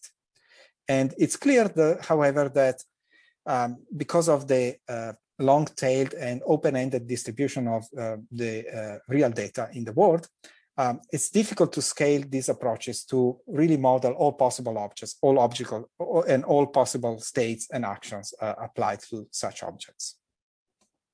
So instead of relying on manually labeled data, we take a unsupervised approach that consists in leveraging instructional videos, and specifically we use the narration in these instructional videos as the only supervisory signal for learning to recognize object states and contexts. We use the How to 100 Million dataset, which is a dataset of 100 million videos showing humans performing and demonstrating a wide variety of complex activities, such as making arts, cooking, fixing bikes, and so on. And although this is uncurated data, due to the tutorial properties of instructional videos, the narrations contained in these videos often provide a very rich description of the objects appearing in the scene, not only in terms of the names of those objects, but also in terms of their purpose, how they are used, and also their appearance. So the idea, therefore, is in our system to use the narration as the regression target to train a visual model to predict essentially this language narration from the individual frames. Specifically, for each object instance in a frame, we want to train the model to predict a language embedding of the fragment that describes that particular frame. And this fragment of narration is going to contain the name of the object, but also the words that were used to describe that object, or how a certain action is being applied to that particular object. So let me describe in more detail the steps of our approach. So because we want to train an object detector, obviously we need to provide a training set of bounding boxes for the object that we want to learn to recognize. And unfortunately, How to 100 Million does not contain any annotations. So we adopt a semi-supervised approach. Effectively, we use a pre-trained object detector to generate pseudo ground truth bounding boxes on the frames of How to 100 Million. We use the Epic Kitchen detector, which is pre-trained to recognize about 300 object categories relating to activities in the kitchen. We apply it to all frames in how to 100 million, but we retain only detections where the corresponding narration explicitly names the object detected in the frame. So in other words, we cross-validate the presence of the object by using the frames as well as the narration in order to generate cleaner ground truth data. We also eliminate from consideration classes that yield too few detections in how to 100 million. So at the end of this process, we were left with about 1.1 million bounded boxes spanning over 500,000 frames for a total of 154 coarse object categories. Once again, by construction, for each of these bounding boxes, we also have a fragment of narration that explicitly names the object appearing in that particular frame. So now we use these fragments of sentences to supervise the training of a visual model. Specifically, we center the fragment of narration at the word corresponding to the object detected in the frame, and then pump this fragment of narration into a contextualized word representation model. So this is effectively a transformer encoder, like BERT, and it produces a language embedding vector, which captures the semantics of the word corresponding to the object, but also the adjacent words that were used to describe that particular object in the narration. And so this becomes the target for our regression visual model. So our visual model is a modified version of the faster RCNN detector, where we replace the traditional classification branch with a regression branch that is optimized to predict the language embedding that we derive from the narration. So we optimize this model using the noise contrastive estimation loss by sampling as negatives language embeddings obtained for objects different from the one detected in the frame. So let me start by showing some qualitative results. Now, our visual model predicts in the same space as the language model. So we can use this for interesting cross-model applications. For example, we can start from an object and generate text for that object. And this is shown here for 4 different frames. So our system detects an object instance in each of these frames, then it produces a representation, which is in the same space as language. So we can now find the closest language embedding corresponding to a pair of object contexts. And this becomes, in a sense, the object context label that we attach to this object instance. And so you can see, for example, in the case of the leftmost picture, that the system correctly recognizes the category of the object being oil, but it also predicts the context words salad or vegetable, which are indeed other objects appearing in the scene. And it also predicts the context word drizzle, which is indeed the ongoing action. You can also reverse the direction of retrieval. We can start from text corresponding to a query of object context words, and then do object instance retrieval from that query. So essentially find the object instance whose representation is closest to the language embedding of that particular object context word. And so we can see here that the different columns represent different object words used in the query, and the different rows in that column represent different context words used in the query. So we can see, for example, from the second column that our system learns to distinguish different activities applied to dough. For example, kneading the dough versus cutting the dough versus rolling the dough. And this is quite remarkable, considering that the learning is completely unsupervised. It simply uses the noisy, automatically transcribed narration as supervisory signal. We can also do visual object analogies. For example, we can compute the difference between 2 object instance representations add this difference to another object instance vector, and then use this result as a query to perform a visual search. And that's what we show here. So we start by computing the difference between an instance of pouring milk into a glass and pouring water into a glass. And we apply this difference to the instance of coffee cup.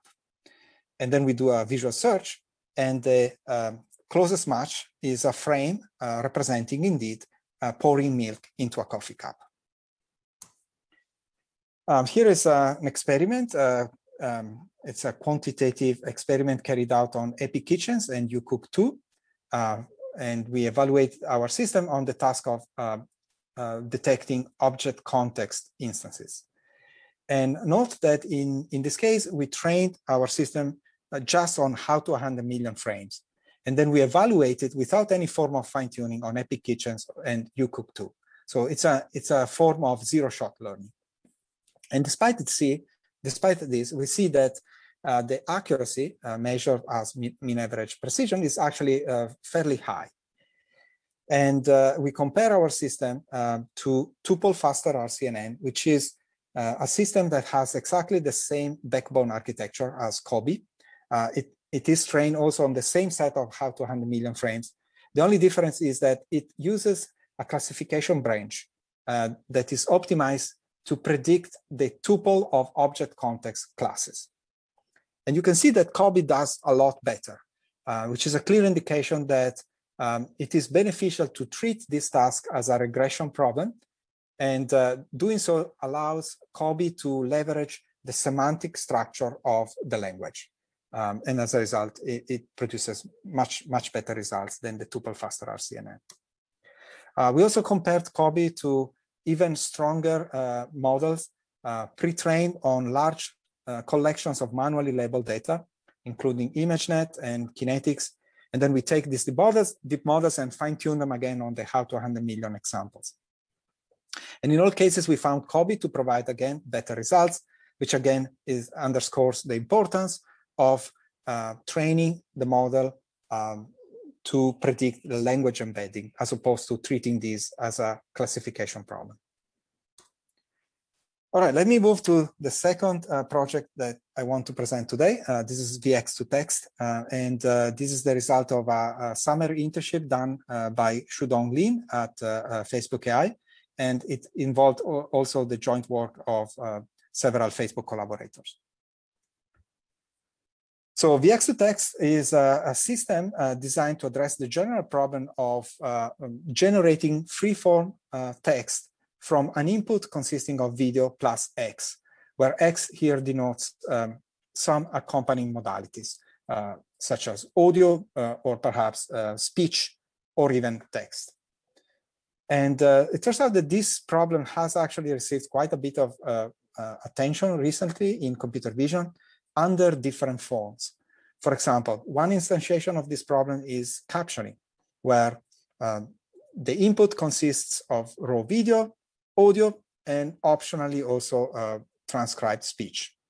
And then the system must generate a free-form caption describing in detail what's happening in the video.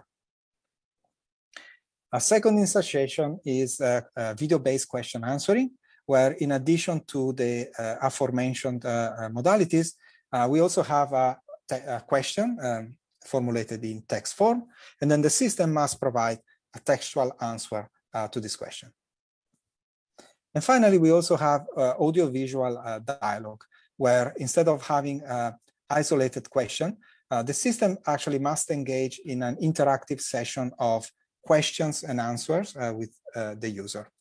And in order to correctly answer the next question, it must also take into account the entire dialogue history. So as you can imagine, in order to do well on this kind of problems, the system must learn to combine effectively the different visual cues coming from the different modalities. And because of this, most prior work in this area has focused on the design of highly sophisticated and complex architectures for modality fusion. And these architectures can tend to be quite complex, to the point that most of them require also large-scale multimodal pre-training, typically on external data sets, in addition to the data set of the downstream task. Furthermore, most of these prior architectures also leverage specialized network heads for each individual task out of the three that I mentioned. Instead, we propose an architecture that is much simpler, and it actually formulates all three tasks as text generation. And as a result, it doesn't require specialized network heads. And also the architecture remains unchanged irrespective of the specific input modalities. So the approach is based on two simple ideas. The first is to leverage pre-trained encoder-decoder language transformers. Specifically, we use T5 system from Google, which is pre-trained on a large corpus of human-written test examples. Now, we use both the encoder as well as the decoder in this system. So we use the encoder for language reasoning, and we use instead the decoder, which is similar to the decoder in GPT-3, in order to generate highly realistic text as output. Now, the technical challenge here is that, well, these language transformers operate on language. So, of course, if our multimodal inputs include text, we can directly feed these signals into the encoder. But the question is, what do we do with audio and video, which are continuous signals clearly different in format from the discrete representation used for the language? And we solve this problem in a very simple fashion.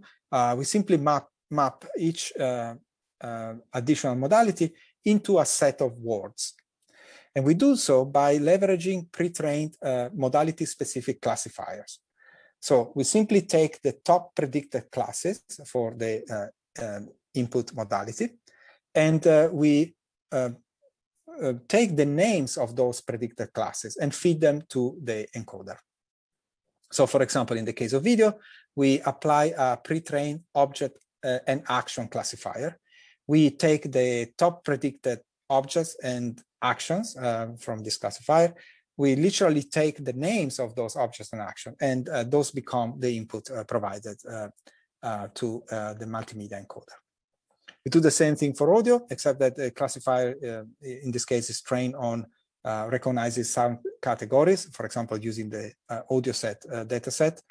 And we then pass all of these sets of words together with the transcribed speech and the question to the encoder. We use separators to mark the sources of the different words so that the encoder knows for each individual word which modality generated that word. And so this allows essentially the encoder to learn how to best combine and fuse the information coming from the different modalities. Then the sequence of embeddings computed from the encoder is passed to the decoder, which generates as output a sequence of distributions over a dictionary of words, where the jth distribution is essentially defining the posterior distribution of the jth word to be emitted or to be sampled. And the jth distribution is conditioned on the word j in position j-1 sampled in the previous step. And it's precisely this autoregressive aspect that makes the system capable of generating sequences of words that make sense together, both in terms of grammar as well as semantics. So we optimize the entire system end-to-end by using the cross-entropy with respect to the ground truth text to be generated. Now, in order to enable end-to-end training, we adopt a differentiable tokenization scheme for the modalities that are continuous in original format, such as video and audio, because we need to tokenize these input modalities into top class names. And to achieve this goal, we essentially adopt the trick of Gumbel softmax sampling during training. And we make the sampling differentiable by means of an approximate tokenization scheme. So this makes it possible to train the entire network end-to-end, including the modality-specific classifiers. At the end of the training, given a new test multimodal sample, we simply feed it into the system and obtain the sequence of posterior distributions. Now, we can use these distributions in two possible ways. We can either sample one word from each distribution until the end of sentence token is reached. And this is useful for tasks that involve free-form language generation, such as, for example, video captioning. For tasks that instead require selecting an answer from a predefined set of candidates, we simply feed each candidate text into our model and rank and evaluate it under the probabilistic model, and then rank the candidates and finally select the highest one.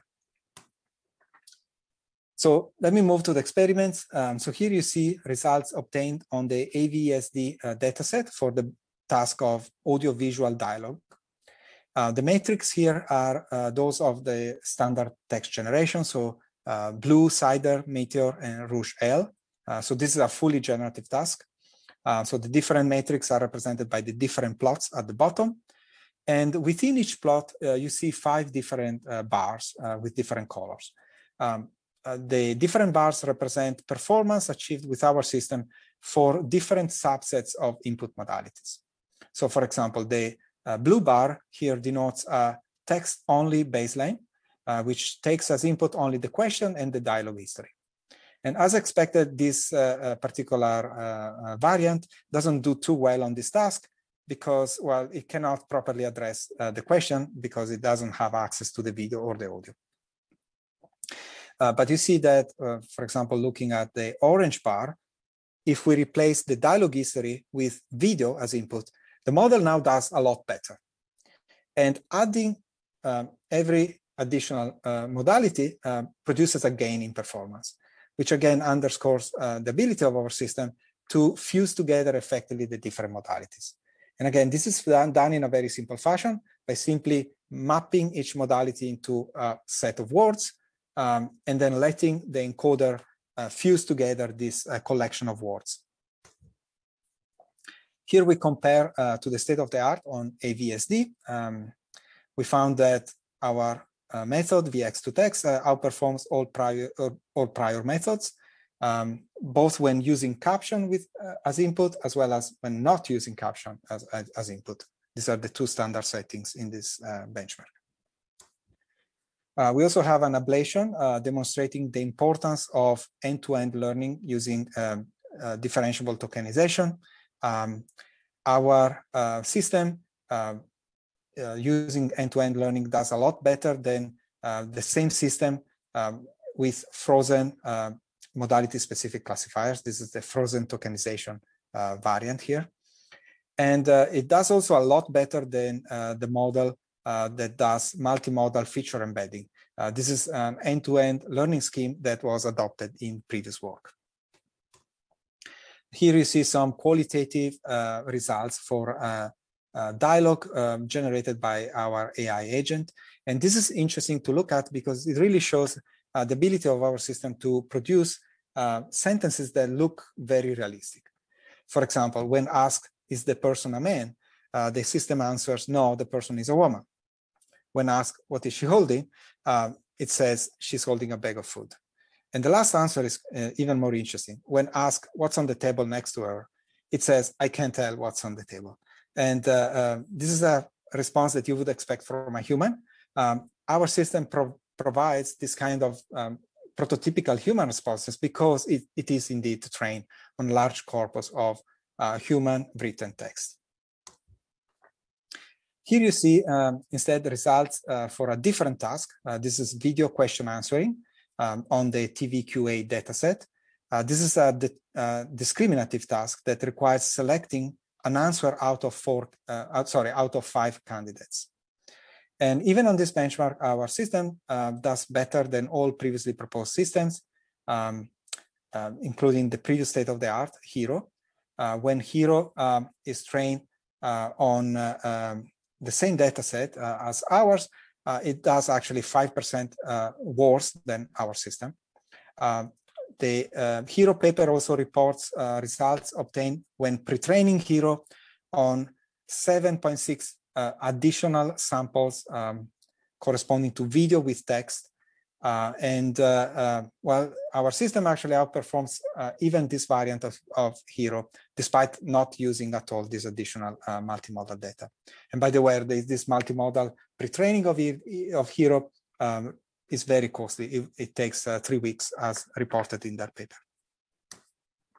And finally, here you see some qualitative results of captioning on TVC, on the TVC dataset. And again, they demonstrated our system generates realistic language. It also shows that it's capable of recognizing complex activities, such as in the scene on the left, where it recognizes the action of helping to get up from the hospital bed. Note also that the system correctly grounds the characters, and it does so because it leverages cues coming from the transcribed speech. And again, this is a demonstration of the ability to fuse different modalities together very effectively. All right, let me conclude with a brief teaser for upcoming work to be presented at ICML 2021. This is Timesformer. It's a new architecture purely based on self-attention. And it's inspired by the Vision Transformer, VIT, which was recently introduced for still images by Google. The key idea in VIT is to decompose the image into non-overlapping patches and then to perform self-attention over these patches. So our system adapts this idea to video, and it introduces a very efficient self-attention scheme for video. We call this divided space-time self-attention because it divides the attention into 2 separate steps. First, temporal attention, where the patch is compared to all the other patches in the same spatial location in the other frames of the video. And then space attention, where it compares the patch to the other patches in the same frame. And so this is a very efficient self-attention scheme, much faster than dense comparison over all pairs of patches, which would be computationally prohibitive. This scalable approach allows us to train our model on clips, including up to 96 frames and spanning almost 2 minutes. And this is a big departure compared to 3D CNNs, which are instead typically optimized on clips of only 16 or at most 32 frames. And this allows our system to achieve state-of-the-art results on several benchmarks, including Kinetics 400 and Kinetics 600. I'll conclude by mentioning that we have already made available code and pre-trained models of Timesformer, and I invite you to send me your question. Thank you for your attention.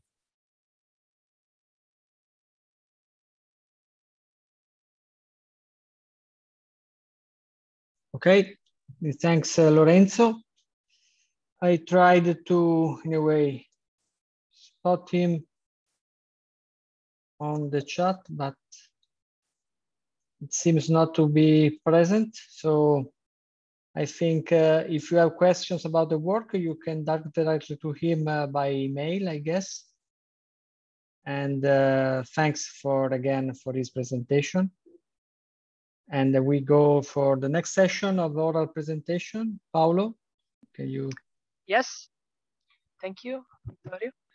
Yes, we go through the second oral session, and we start, I mean, as usual, we have to move fast. So please get ready when it's your turn. So we can start with ID 01. Self-supervised feature learning by cross-modality and cross-view correspondences.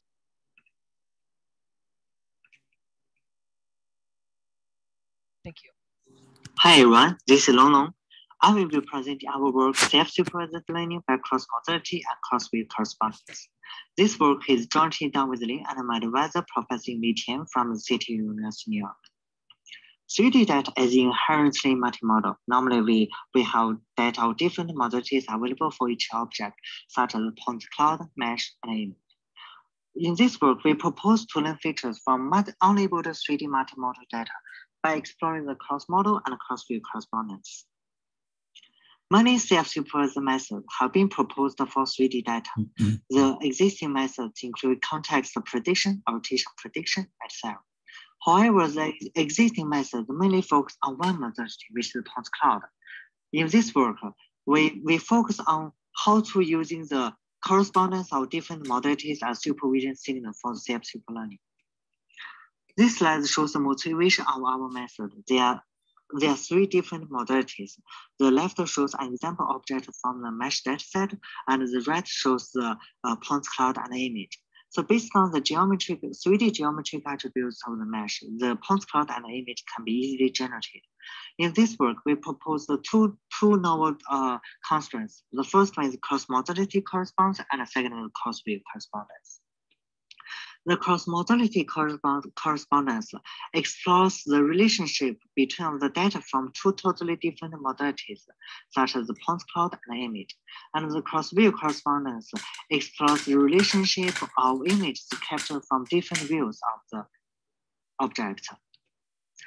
This slide shows overall framework of our proposed model. In this work, we mainly focus on two modalities, which is image and point cloud. In total, there are two feature encoders, the F-image and FP. F-image is a 2D convolution neural network to extract the features for image. FP is a graph convolution neural network to extract the features for the point cloud data.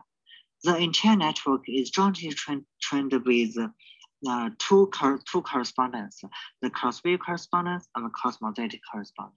The cross-view correspondence is optimized with the triplet loss. So triplet loss is trained to minimize the distance of features from the same object, where maximum the distance of features from the image of different objects.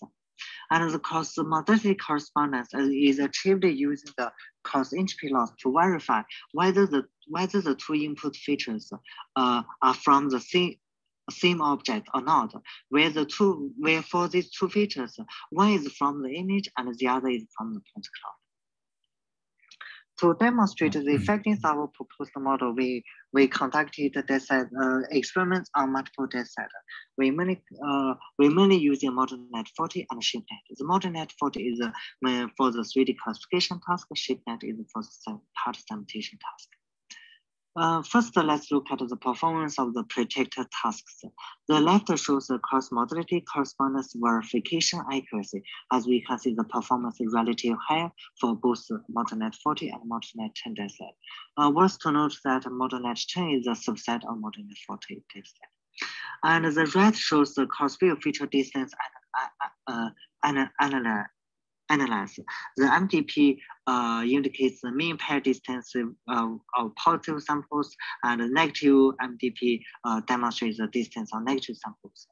So as we can see, our model can achieve the high performance for this predicted task. And at last, we conducted performance experiments on the two different downstream tasks, including the part segmentation and the 3D object classification task. This table shows the results of part segmentation on the ShipNet dataset with different amounts of labeled training data available. So as we can see, for all the tasks, the performance for the part segmentation can be significantly improved by using our self-superlearned weight and pre-trained model. And we further shows the performance of classification on the ModelNet 40 dataset and compared with the state-of-art unsupervised feature method and unsupervised feature learning method. As we can see, our proposed model can outperform all the other self-super learning methods on the ModelNet 40 dataset.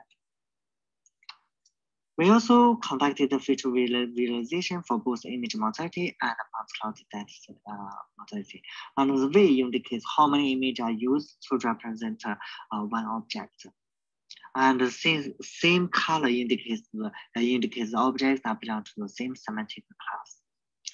In summary, we propose a new schema to explore using the cross-model and cross-view correspondence to the self-super learning, and extensive experiments on different tasks demonstrate the effectiveness of our proposed model. Thanks for your answer. Thank you. So we can move on to the next speaker, and reminded to write the questions in the chat if you have some, then we can ask them at the end of the session. So the second is ID7, adaptive intermediate representations for video understanding.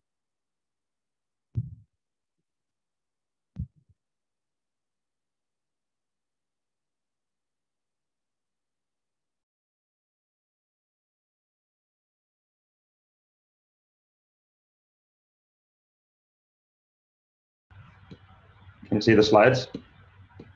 Yes. All right. Hi, I'm Johanna Kongaspunda, and I'm presenting our work on adaptive intermediate representations for video understanding.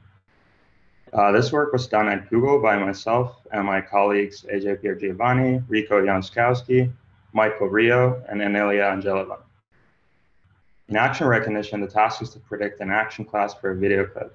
In this task, the input has very high dimensionality, and the model is given only a single class label as a supervision signal for the entire clip. Therefore, the model has to implicitly learn a wide variety of concepts from the input data: objects, people, motion, and their relationships through time. As an example of an explicit intermediate representation, optical flow has been used extensively in two-stream architectures. Optical flow is often pre-computed using an algorithm optimized for the quality of optical flow itself, rather than the downstream video understanding task. As an addition to motion information, knowledge about the presence and location of people and objects should also be highly relevant in understanding the activity in a video sequence. In air streams, that's short for adaptive intermediate representation streams, we explicitly learned two intermediate representations: optical flow and semantic segmentation. We optimize these intermediate representations jointly with the downstream action recognition task and find the optimal loss weighting for training via evolutionary search. Importantly, after training the network and learning the corresponding intermediate representations, the network requires only RGB inputs at inference time. The airstream model consists of three independent streams of computation. An RGB stream is optimized only towards the final action recognition task without any intermediate constraints. The two other streams, in addition to being optimized towards the final task, each produce an intermediate output: optical flow and semantic segmentation. Each action recognition tower has an individual loss with respect to the final action recognition target. Additionally, each intermediate representation can have its own loss that is optimized for the specific task. These features from each of the three action recognition towers are combined to produce the final prediction. This framework can be further extended to use other intermediate modalities, such as human pose.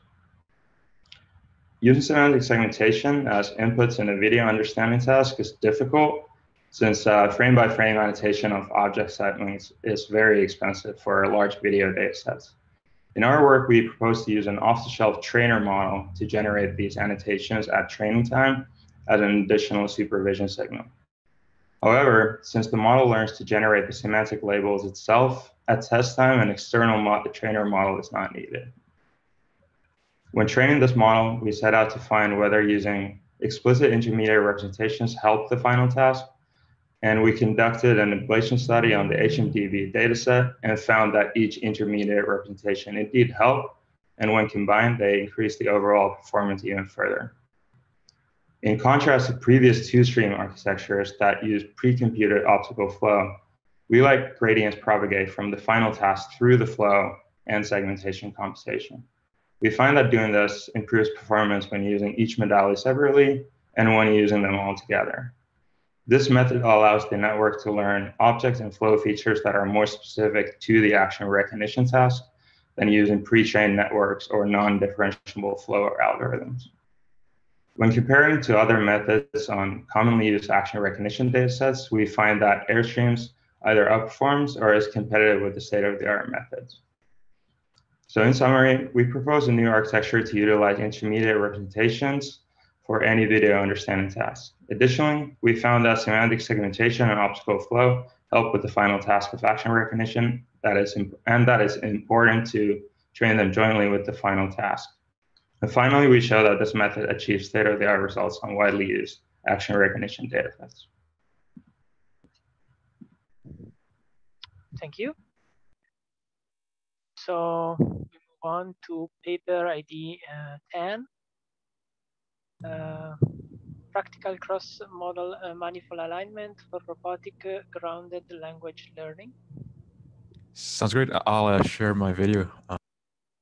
Sure.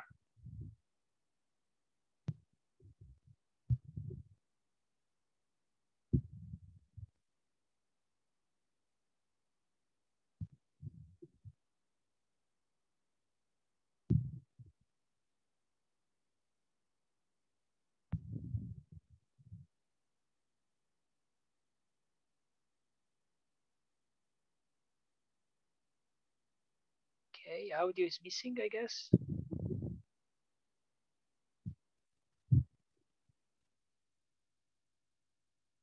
Yeah, we can hear audio.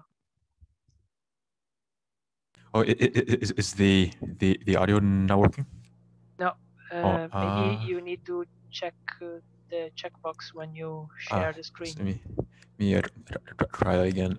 Sorry about that.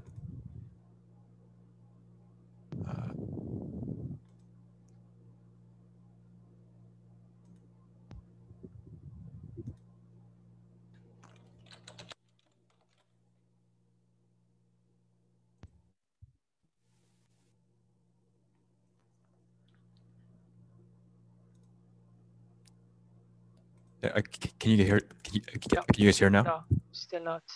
Oh, is there any chance you guys can play the video? Okay, I can try. Yeah, sorry about that. Yeah, I'm not sure what's wrong with my Zoom. No problem, no problem. To unshare now.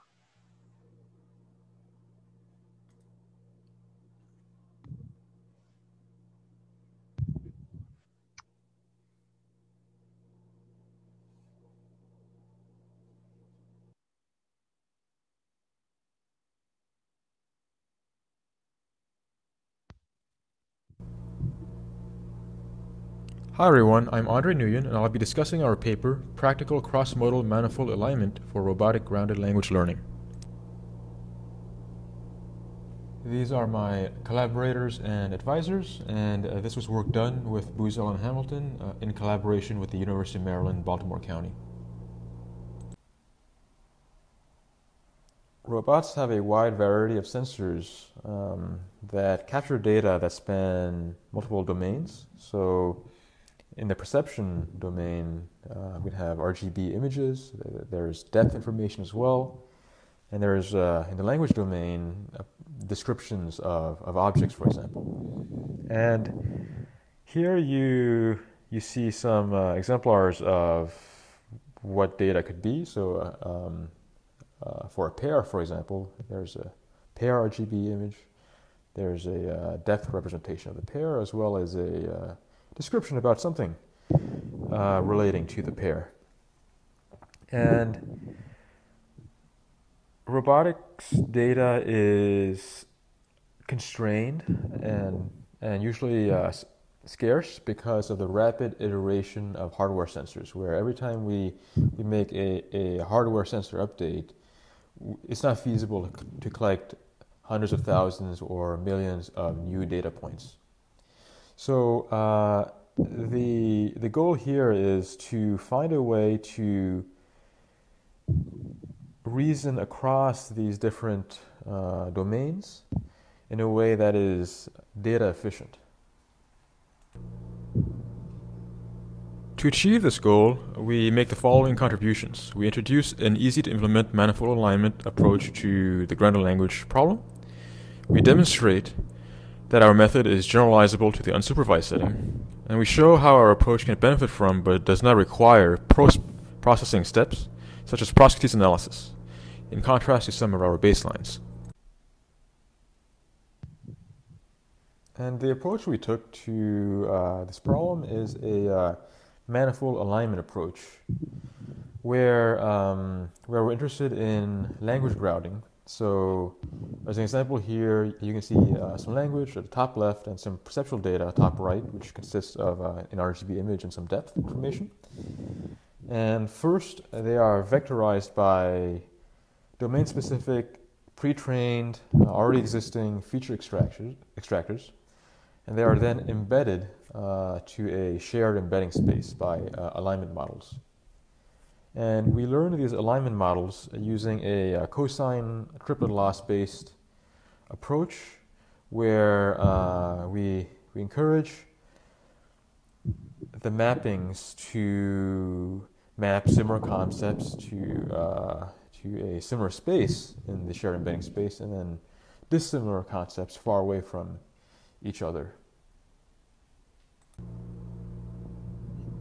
In our paper, we evaluate using metrics that measure both the quality of the manifolds learned, as well as the usefulness for the actual grounded language task. We find that this approach works very well in our highly data-constrained situations, where the cosine triplet loss method performs much better than popular alternatives such as deep CCA, and also does not require the use of Proskytes analysis to achieve good results, which deep CCA does, for example. On the right side of the slide, you can see a UMAP plot of various concepts, so a dimensionality reduced representation of the shared embedding space. And we can see that across language and perception, similar concepts are mapped to similar places, even in a dimensionality reduced representation. And this shows that our approach is working. We also evaluate our method on the grounded language task and show that it performs the best. We perform some ablation experiments to examine what the exact contribution of Proskytes analysis is to our method as well as to the baselines. We examine the contribution and impact of the feature extractors. And so far, the training of the triplet method has assumed the availability of class labels for triplet selection, but we also show that our method can still be trained when class ground truth is not available in an unsupervised setting. Thanks. Okay. Thank you. So we can move to next paper. So it's number 12, which is progressive knowledge embedded in unified perceptual parsing for scene understanding.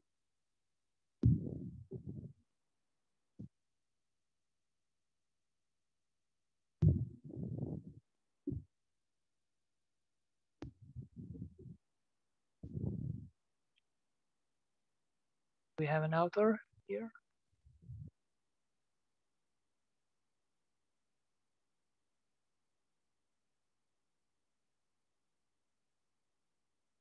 Okay. Let's try to move to the next first then, and then maybe go back. ID 21. Radar camera fusion via representation learning in autonomous driving. Okay, hello. Hello? Let me share my screen. Hey, sure. Hello. Yeah. I'll play the video then. Sure.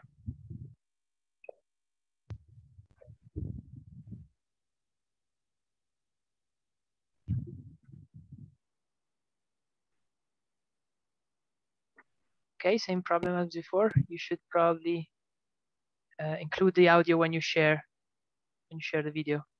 Oh, I did not. Okay. Yeah, there's a checkbox below the sharing window. Okay, let me try again. Yeah. Share sound. Yeah, got it. Let me try again. Hello, yeah. everyone. Perfect. Welcome to our talk at the CVPR 2021. We will talk about our study on radar camera fusion via representation learning in autonomous driving.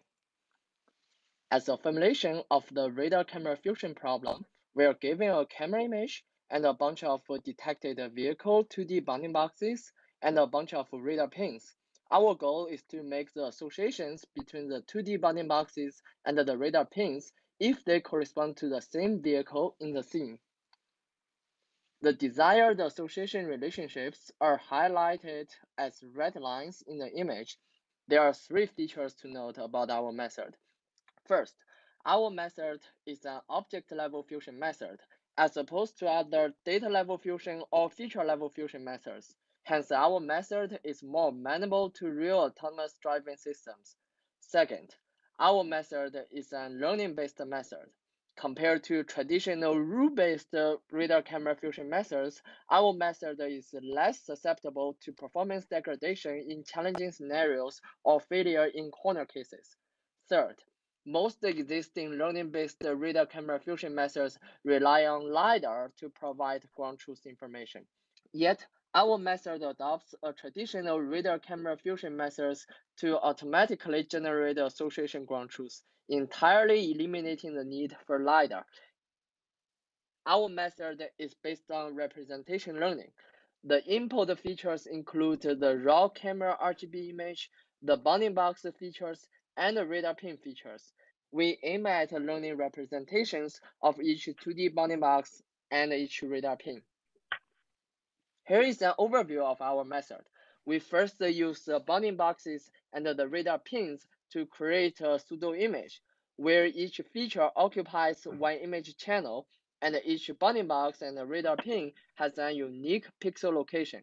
Then we concatenate the pseudo image with a raw camera RGB image to form a final pseudo image to be fed into a neural network to perform representation learning. At the last layer of the network feature map, we extract the learned representations for each bounding box and each radar pin at its pixel location. During the training, if one bounding box and one radar pin are associated, we pull together their representations. Otherwise, we push apart their representations. In this way, the association relationships between bounding boxes and the radar pins are encoded as the Euclidean distance between their representation vectors. During inference, we first calculate the affinity matrix between representations of bounding boxes and the representations of radar pins. Then we select the best associated bounding box for each radar pin by looking for the minimum distance. We also designed 2 mechanisms to enhance performance. First is the loss sampling. To mitigate the labeling noise, we first filter low confidence positive pairs in the ground truth and sample the negative pairs for loss calculation. Second is the ordinal loss. We observe that the relative ordering of the Ymax of bounding boxes reflects the ordering of the depth of the object in 3D world. Hence, we can enforce the self-consistency among the ordering of the bounding boxes and the ordering of the associated radar pins. We encode the self-consistency as the ordinal loss and add the loss into the final loss function during training. Here are some quantitative results. For loss sampling, we studied the different sample ratio, and the performance gain is 1.1% in terms of the F1 score. For the ordinal loss, the performance gain is 1.8% in terms of the F1 score. Lastly, even though we used the traditional rule-based algorithm to generate ground truth label during the training, our proposed learning-based algorithm significantly outperforms the rule-based teacher by 11.6% in terms of the F1 score. Here are 2 examples of the predicted associations. Despite multiple big trucks present in both examples, our proposed algorithm correctly predicted their associations. On the other hand, in the second example, there are 2 bounding boxes incorrectly associated. The mistakes are largely due to small sizes of the object in the camera image and also the heavy occlusion. Thank you for your attention. Please refer to our paper for further details. Thank you. Thank you. Good. So let's move to the next one. I will share. It. The title is Cross-Modal Speaker Verification and Recognition, a Multilingual Perspective.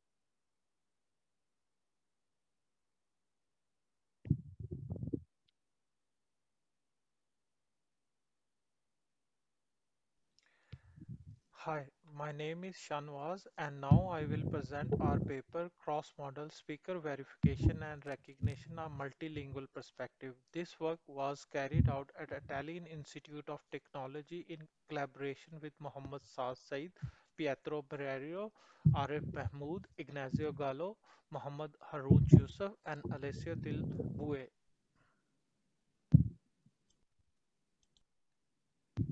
A strong correlation has been found between face and voice of a person, which has attracted significant research interest in recent years. However, none of these approaches investigate the effect of multiple language on this task.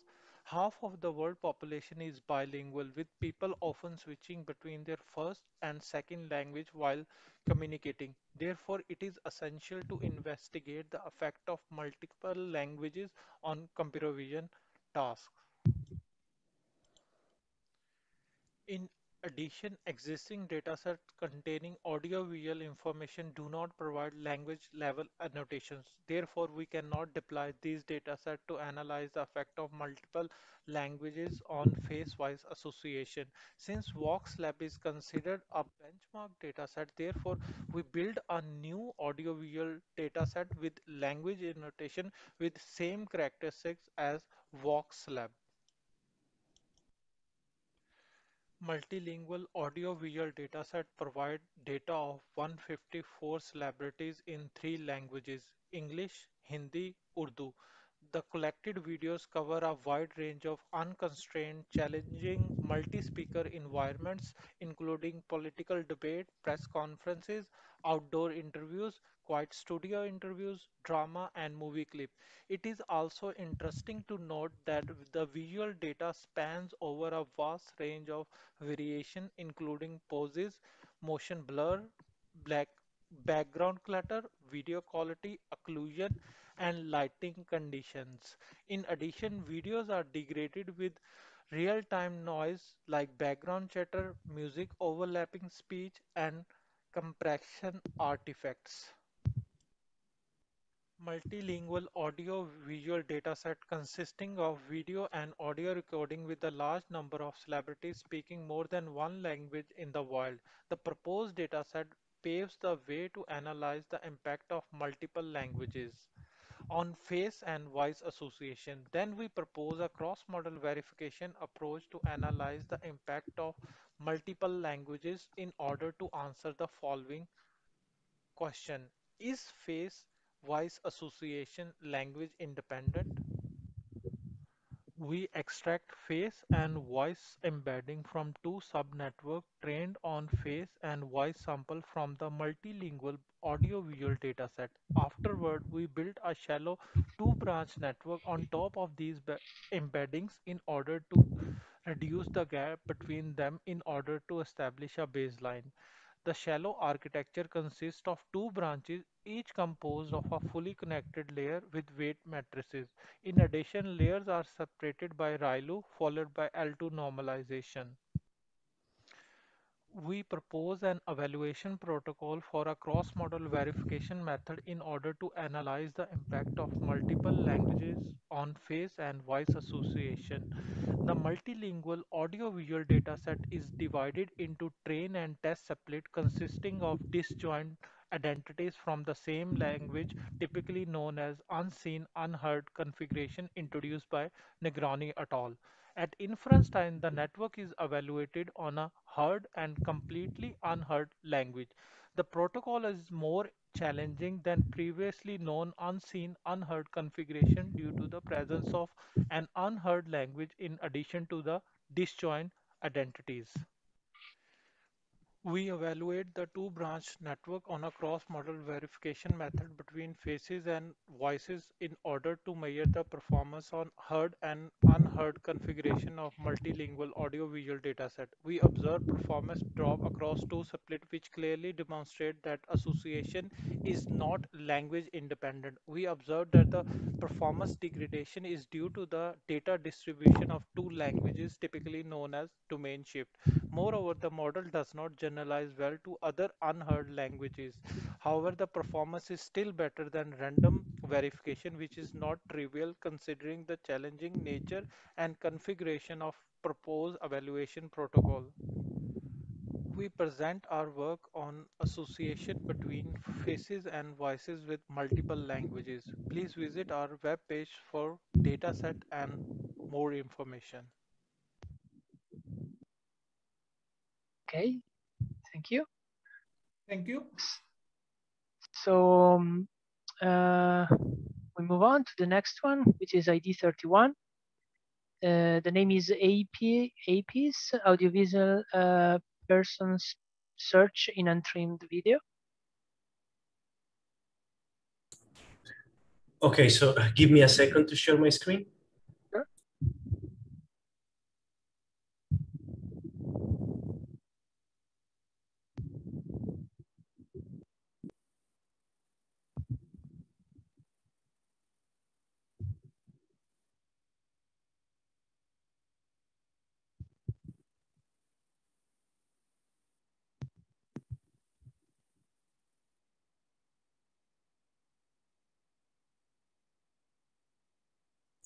Sorry, can you see my screen?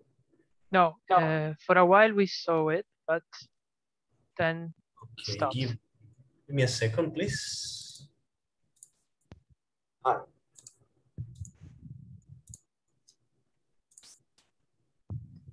Hi, this is the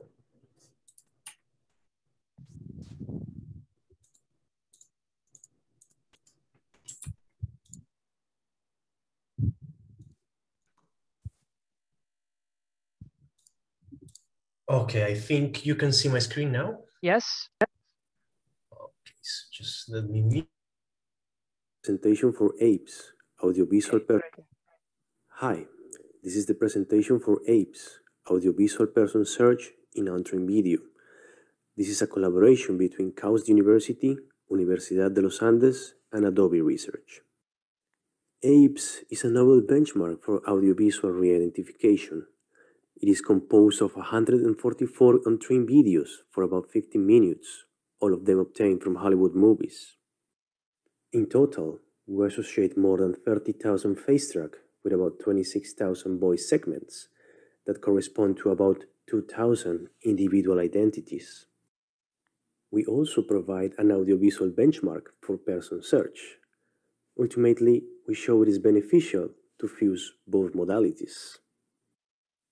The key element in APES is that it enables the person re-identification task based on face features, body features, speech patterns, or a mixture of them. In APES, we detect frame by frame each of the individuals, and we also provide a dense temporal label of each of their speech events. This means we can relate every person detection and every speech event to a single identity. This enables the standard visual re-identification task, where we rely strictly on visual patterns. But more interesting, this allows for audiovisual re-identification, where we can mix both domains into the same task. When we compare apes to similar datasets, we see it is bigger not only in the number of instances and the number of tracklets, but also in the number of total identities. In apes, we relate each visual identity to at least a few speech events. However, we realize that about 25% of the visual identities remain silent during the whole clip. Finally, we also realize there is a bias in apes towards adult males. However, it covers a wide range of demographics. Our baseline uses a standard two-stream network and a triplet loss. The two-stream networks handles the modality fusion, while the triplet loss estimates a similarity metric between the identities. Finally, we create three configurations for apes. Weak, where we use the ground truth from a single tracklet. Within, where we use the ground truth from every tracklet in the video. And across, where we enhance the number of false positives using the whole dataset. Our experimental results show that the voice matching is a very hard task, but is complementary with the visual matching, achieving better precision results and better mean AP scores. The dataset, code, annotations, and model baseline are all publicly available in GitHub.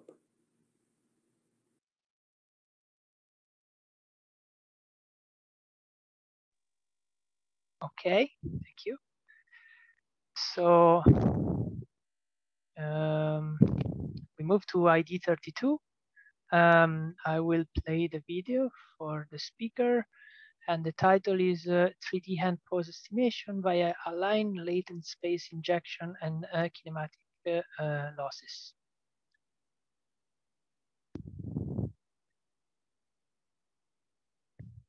Terioulas, and I would like to present. Hello, my name is Andreas Terioulas, and I would like to present you our latest work, 3D hand pose estimation via aligned latent space injection and kinematic losses. First, I'm gonna give an introduction on 3D hand pose estimation from RGB images. Then I'm gonna describe our method and results. Finally, I'm going to present our conclusions. From an RGB image of a hand, our goal is to estimate each 3D hand pose. However, this is challenging because of difficulties in depth estimation, self-occlusions, and differences in background and illumination. Therefore, we propose the use of AES and adversarial learning in order to disentangle and align the latent space. Moreover, we implement a novel wide decoder that improves on the performance of a wide network. And finally, we introduce kinematic restrictions in the form of loss terms. The proposed method follows a multi-stage training process where the model undergoes through A, the disentanglement stage, B, the variational alignment stage, and finally, the refinement stage. First stage, we aim to disentangle the RGB images to two latent spaces, the pose-specific information and the irrelevant RGB context information. An RGB to pose via is trained alongside a pose to pose via, while a discriminator disentangles the latent spaces. At the second stage, we align the disentangled pose-specific latent subspace with a true 3D hand pose latent space. This is possible by the use of two variational alignment components that are employed to project each latent space to a new one. The training is done using a shared decoder. Finally, in the refinement stage, we restrict the model from predicting impossible 3D hand poses by employing two loss terms, the kinematic change space loss and the geometrical loss. The kinematic change space is an alternative way of 3D scalar representation that contains the inner product of two bone vectors and the scale angular representation of the other joints. The KCS loss then leverages this representation and directly restricts the 3D hand pose estimation prediction. Similarly, the geometric loss is based on an alternative spatial representation that models the relationship among the 3D joints of a hand. Finally, we implemented a novel decoder which can function inside any wire, the injection decoder. This decoder improves the performance of a wire by allowing the construction of a more descriptive latent space and by enabling a better flow of gradients. We evaluated the proposed method on two publicly available datasets, the rendered hand pose dataset and the stereo hand pose tracking benchmark. Moreover, we utilized two most common metrics, the mean endpoint error and the area under the curve on the percentage of correct key points. RHD dataset contains around 44,000 synthetic images with a resolution of 320 by 320. On the other hand, the SDB dataset is significantly smaller than the RHD, containing 18,000 images. However, the subject depicted in those images is a real one. Both datasets will utilize the same pre-processing as well as data augmentation. The image encoder is a ResNet 18, and on the other hand, the pose encoder as well as the injection decoder and the discriminator are full connected layers. Finally, the variation alignment components consist of VAEs. We conducted a thorough ablation study in order to prove that each individual component is significant in the final pose prediction. Our full method produces better results than previous state-of-the-art, both in mean and pair results, as well as in out comparisons. We also provide a qualitative comparison both on RHD and STB. In conclusion, the proposed approach achieves improved 3D hand pose estimation results, as well as cross-modal alignment between RGB images and ground truth 3D hand poses by initially disentangling the pose-specific information from the RGB via adversarial learning, then by utilizing variational mappers to align the disentangled cross-modal latent space with the true 3D hand pose latent space, and finally, the predicted hand pose are refined with two losses that impose physiological and geometrical kinematic constraints. In addition, a novel injection decoder is proposed that affects considerably the pose estimation results. Thank you for your time.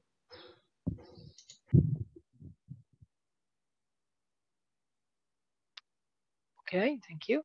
And try to go back to the missing one. I think it was ID 12. Is there any author of the paper?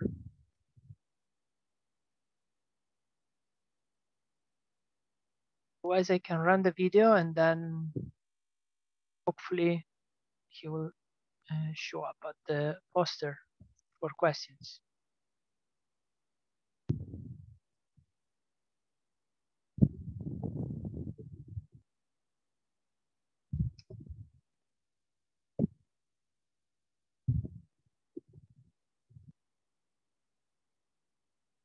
In this paper, we have presented a novel framework for handling the problem of scene understanding. The key idea is that our work formulates a novel progressive knowledge-embedded representation learning framework that incorporates different-level knowledge graph into the learning of network at the corresponding level. This not only helps to endow the deep model with learned relationships mined under the guidance of the knowledge graphs, but also provides a solution for scene understanding. Extensive experiments on the widely used Broden and dataset demonstrate the superiority of our framework over existing state-of-the-art methods. I received the BS degree from the University of Electronic Science and Technology of China, Chengdu, China, in 2012 and the PhD degree from the University of Chinese Academy of Sciences, UCAS, Beijing, China, in 2017.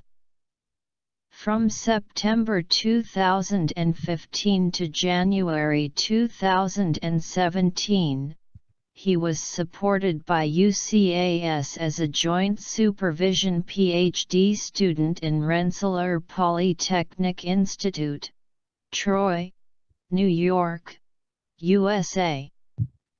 I am currently an assistant professor with School of Intelligent Systems Engineering, Sun Yat-sen University. My research interests include computer vision and machine learning.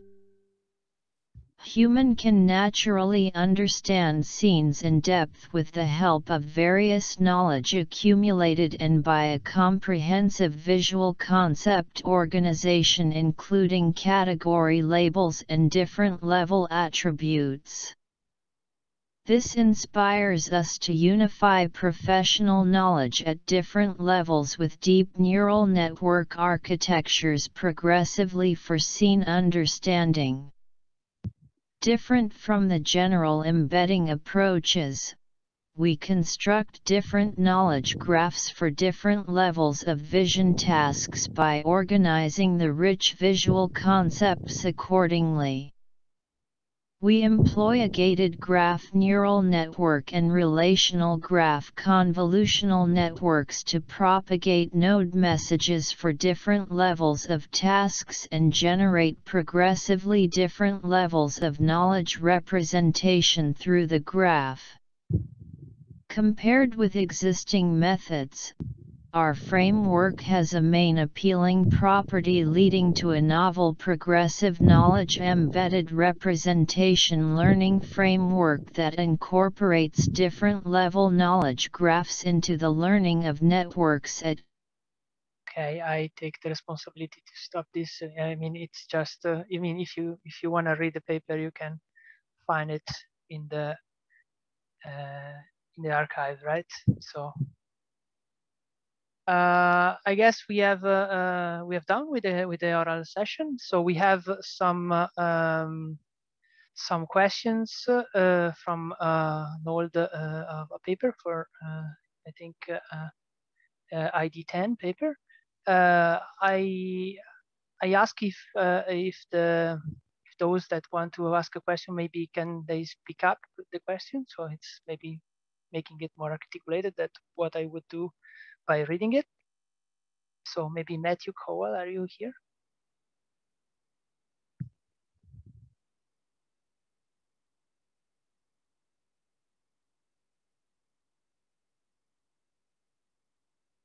Or maybe Michael, are you here for a question? Yes. Can you hear me? Yeah. The question was to the ID 7 and poster 10. And on this adaptive intermediate representation for video understanding. So it's clear that adding mode improves results, for in the training set, you're adding semantic segmentation loss and optical flow loss. So my question was, could you comment on the training time, the gain, and compared to the gain you got, about on the increasement of the training time? Yeah, thanks for the question. So it's definitely true that the adding the different modalities increases training time compared to a single modality.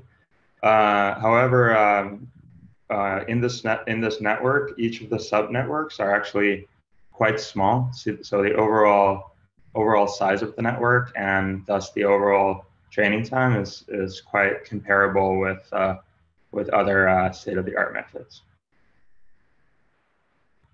But I can't remember exact numbers, how much longer the training is with each modality. Okay, thanks.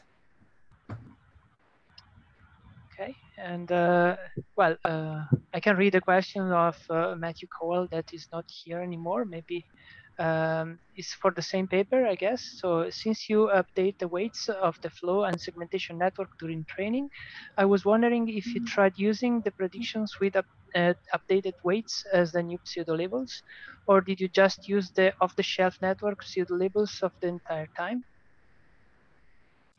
Yeah, thanks for the question. So we use the trainer model pseudo labels for the whole training, but I think this is a really good idea to you know, like propagate back the learned labels and learn from that. I think it's a great idea. Thank you. Okay, unfortunately he's not here, so maybe he will follow up maybe through the email or maybe at the poster session.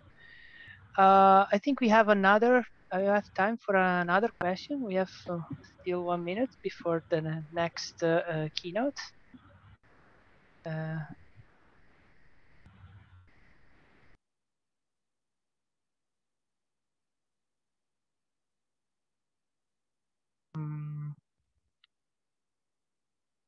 Okay, so maybe I wanted to ask questions to ID 21.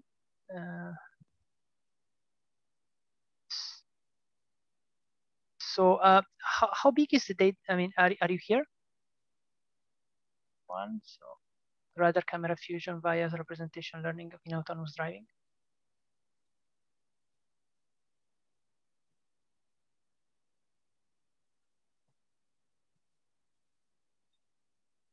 Okay, if you are not here, I can come to the poster then. Okay, so yeah, that's the probably the problem also with these virtual conferences. You don't have the feeling of of the people around you, and it's very lame sometimes. But yeah, okay, we can. I think we can move on. I'll leave the floor to Bodo that we will introduce the next keynote. Yes, exactly. I hope you can hear me. And Kostas already entered here, and I can also see his live cam already. So it's a pleasure for me to introduce Kostas to our workshop here. And for those who don't know Kostas, so basically did his diploma degree in Athens around 1986. Then he went to Germany for a while to Karlsruhe, where he worked with Hans-Helmut Nagel in the domain of optic flow estimation and motion estimation, and did his PhD in 1992. And then he went to Kiel University, which is in the northern part of Germany. And just for curiosity, this was the first time where I met Kostas, because while he was there an assistant professor, I did my master's degree in the same lab. But unfortunately, I was not able to do my master's with him because he left to the University of Pennsylvania. And there he climbed up the career ladder from an assistant professor, associate professor, up to the director of the GRASP lab. And I think everyone or many people know him from his works on geometry, and especially now the coupling with deep learning, motion estimation, 3D pose estimation, and these things. So Kostas, thanks for coming to our workshop and giving a live talk. And we're looking forward to your presentation on the domain of event versus frame-based computer vision. So you should be allowed to share your screen. Thank you very much, Bodo, for the nice introduction. And thank you for organizing also this workshop. Computer vision has been quite dogmatic in using only vision. Sometimes using other sensors, we have regarded it as cheating. But I think right now multimodal is more important than ever. And we have the techniques also either to combine or also even to compare them and see what one can get from every modality. Just 1 second. Right.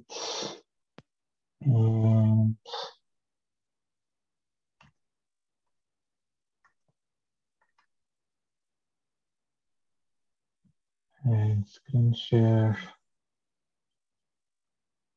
and Keynote. Yes, this was really good. It's full screen mode, perfect.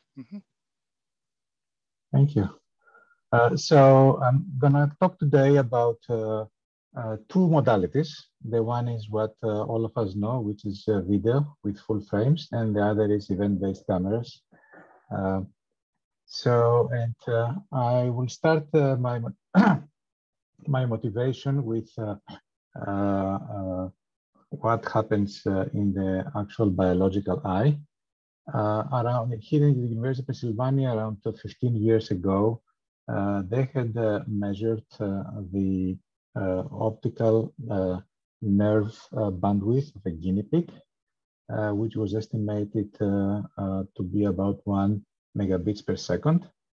And the guinea pig has about 10 to the 5th ganglion cells, which you see here on the left.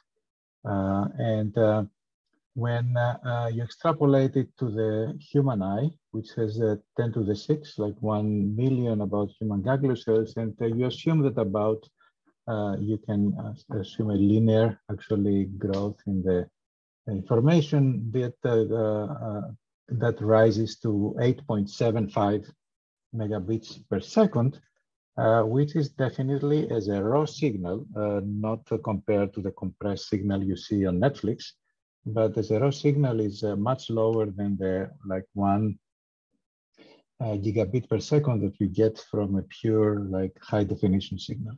So definitely the human eye does not transfer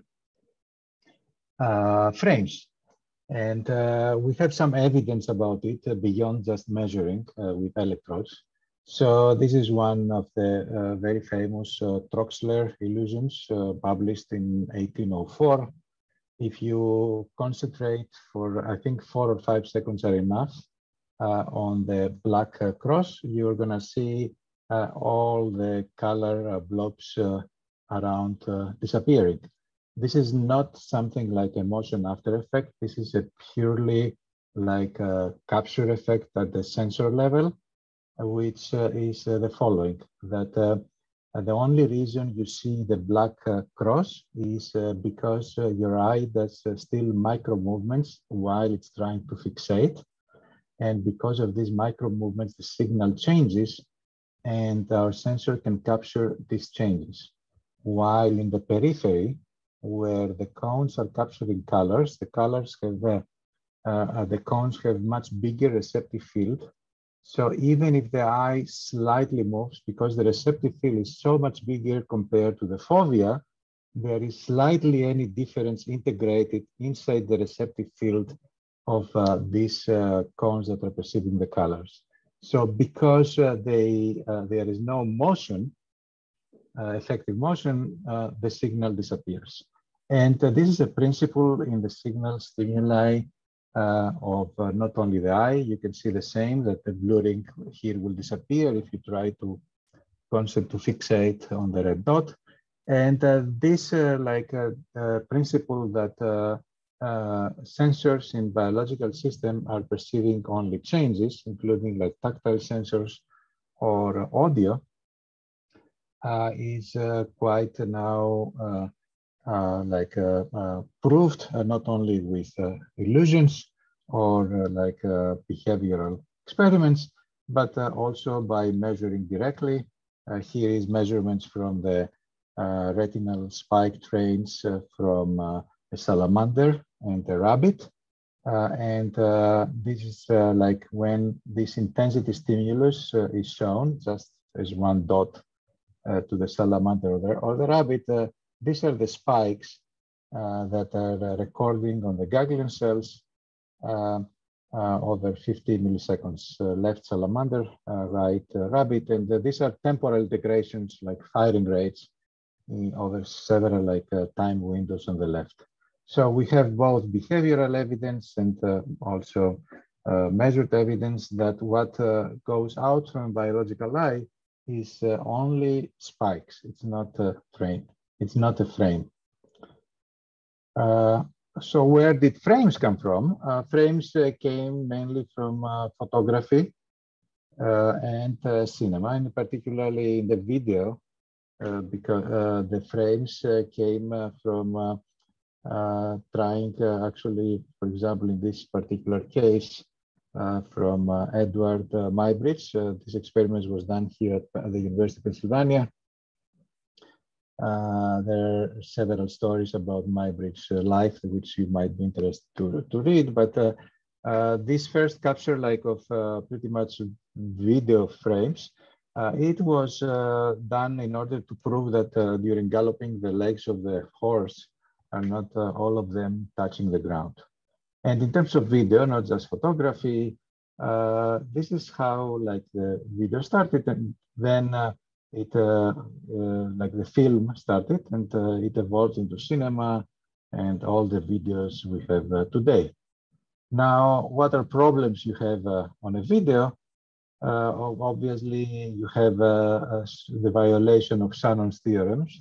Even if you have not only in this case, even on the bottom here, where you have a 240 frames per second, the highest commercial, like over an iPhone slow-mo, you can still not perceive here. Even more, if you see myself right now, you can see it with exactly the same fidget spinner. Here, this is a much lower frame rate, and you can see it even more pronounced in front of my face. due to the several sampling rates that you're getting from over Zoom. So traditional cameras were designed definitely for humans to watch for entertainment, and not like for robots to act in the environment. And they have fixed exposure times. They cannot perceive anything between these exposure times, so there is always some millisecond where the camera is blind. And the spatial and temporal relationships are in that case disentangled, which of course it is really beneficial to many applications, but might be not for survival of a robot. So the dynamic range is limited. And even with a 4 millisecond, you see in the image here on the right, even with a 4 millisecond exposure in the 240 frames per second, you still get a motion blur. Obviously, when you capture one frame these days from the iPhone, you will not see any motion blur because there's a lot of computational photography going on. And they consume also a lot of power. So in about the middle 80s, Carver Mead at Caltech started building retinas that imitate the biological eye. And this really abstract here summarizes everything about event-based cameras of today, that what we really want to do is to compute the logarithm of the intensity and really capture the difference in these logarithms in time and nothing else. So later on, again, starting from Carver Mead's lab, Toby Delbrück, together with Christoph Posch and Patrick Lichtsteiner, they produced the first 128 by 28 sensor. And you can see exactly here the correspondence between the photoreceptor capturing the logarithm of the intensity as a log potential here. You see a difference operator here imitating the bipolar cell. And then you have on and off events coming out, depending whether the logarithm of this intensity is greater than something or smaller than something. So this is what you get from every pixel. And if nothing is changing in the pixel, the same way that happened in the color blots in the slide I showed at the beginning, then there is zero information coming out. So what happens at 1 pixel is exactly what you see here. If you have the logarithm of the intensity, as soon as the image exceeds a threshold in increasing, where it produces an on event, or in decreasing when it produces off events, and this is the whole information that we get. Now, a very basic question is, if you forget the top, and if you want to construct really a frame, whether you can construct it just from the events here on the bottom. And let me show you how to get a better idea what on the left you see events integrated into frames, but on the right it is really the continuous flow of events coming in. Red is on and blue is off. Here you see, while the raw event volume is on the bottom, the XYT, here you see if you integrate and you really want to produce frames out of these events, the 1 millisecond integration, the 2 milliseconds, and the 5 millisecond. And in the 5 millisecond, you immediately see also the starting of creating a blur, even if the original events didn't have any notion of blur. And these days, you have, we are very lucky, and I will present some examples of these cameras also there at the end. We are very happy to have even event cameras of 1 megapixel, like the Prophecy here at 1280 by 720, the Samsung and the Celebixel. And their power consumption is unbelievably low. It is, you see, even in the Samsung here, which is 130 milliwatt, this is definitely less than like the 1 watt you get like in a regular like point gray / clear camera these days. And here on the bottom, you get the bandwidth in a mega event, which is obviously growing continuously with these cameras having even more spatial resolution. So the very basic question is, how can we recover the original frame? Because this will tell us also how much, this might tell us how much information we lose. And if we see again, this is what happens with the frame as an integration time, when we have a continuous frame-based camera, where we just integrate over the intensity over a specific time. And here is what we get as the events, where we can pretty much, the idea is that we can produce a frame, if possible, at every single time point when we have an event. So this is the simplest event generation. This is the simplest event generation model that you can get, that if the log intensity is greater than a specific level plus the threshold, it creates an event. After that, this log intensity is reset again. And if you just want to do like a very naive integration, then the only thing you have to do is to add this threshold. And by the way, this threshold is not the same for negative and positive. That's why you see this difference here in green and red. But this is the reconstructed signal you get. But you start from somewhere where you really don't know. The zero here is completely arbitrary, because you don't know the DC component of this signal. So in addition, you have a lot of like noise. And there are several approaches now in the literature using a neural network, which is though not asynchronous, meaning that again, you have to bucket everything in frames and then process it, or in volumes. But if you want something completely asynchronous that would run really at every pixel, what you can do is just multiply with this exponential fading filter here. And we constructed this experiment in order really to see what exactly is happening. See also this lack of any texture here, which will be used in the visualization here. So this is the lack of any texture. If you see, if you just add all the events and you have like infinite memory at every pixel, obviously you're going to see always this ghost image. And but if you apply an exponential filter, then this ghost image disappears. The only problem is that this ghost image, we don't have any idea about what it might be, because there are no events. So by default, here it assumes like a zero, like gray. So a much better actually tackling of the noise, we discovered that it can be done by a bilateral filter, like the ones we used in computer vision, in combination with a Gaussian kernel. So you see the bilateral filter here that it is non-linear, it uses the actual intensities, but it can be really applied at every event at every time. So what you do is at this we update a whole frame at every event, independent what is the timestamp of this event. And this is, you see here that we get a much clearer signal with this bilateral filter.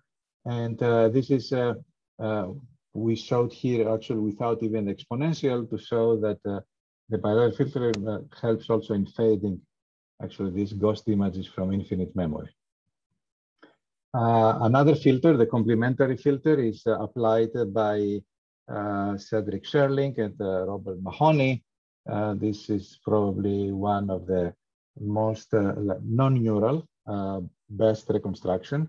What you see on the upper left is a raw frame from the image frame of the DVS. Some of these cameras produce also frames.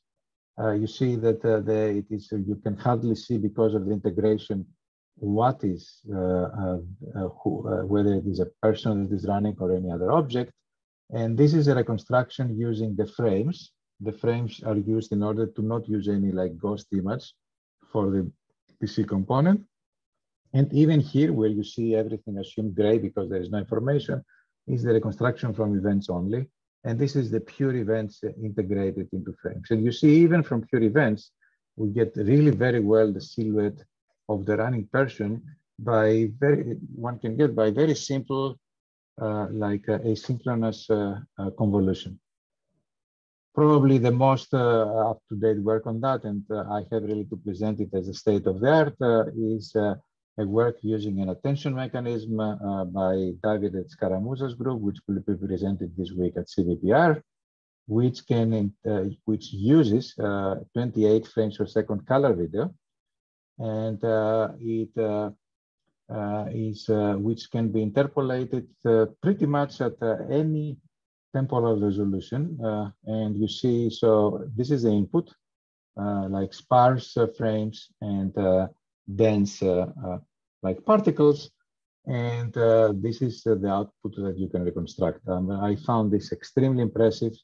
And I think this is one of the future application of super time resolution by using really minimal, like self-supervised learning, as opposed to using a lot of like other like training for that.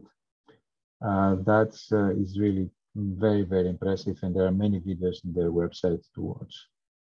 Now, how can we go beyond just reconstructing the frames? What else can we extract? And the second thing that I'm going to present is the optical flow. So for the optical flow, the problem is that we don't have really any photometric consistency.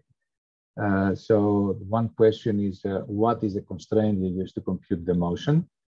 And the second is that even if you want to use neural networks, for example, where of course you're going to use and you don't have ground truth optical flow, how can you do it in a self-supervised way?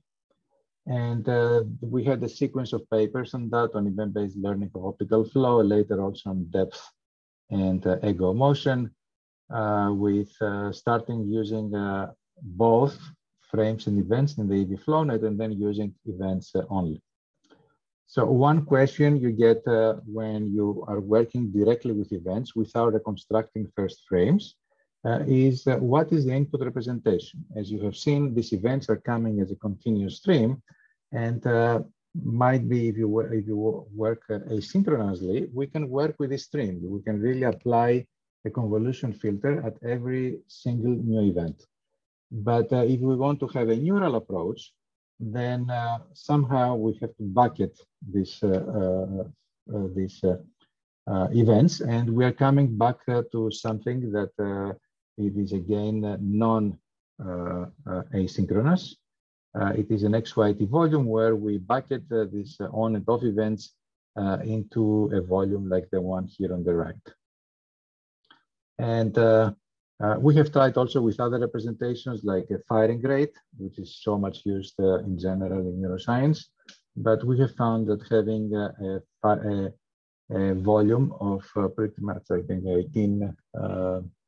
33 milliseconds is the best. So our architecture for optical flow is the input is this volume, where we have 9 channels for on events and 9 channels for off events over this particular time window. And we use this unit architecture where we have losses and increasing resolution in the decoder. And we can produce either only the optical flow at the end or the optical flow plus the depth if we also have a regressor like in the SFM learner for the rotation and the translation here. So this runs in about 20 Hertz, much slower than what we want from an event-based system. But it produces quite interesting results, which I'm going to show to you. I see that, so for the loss, what we use, and there is also quite a good survey about this on Davides and Guillermo's Matthias' paper, is that after you predict the flow, what you can do is warp the images. This is what you see here.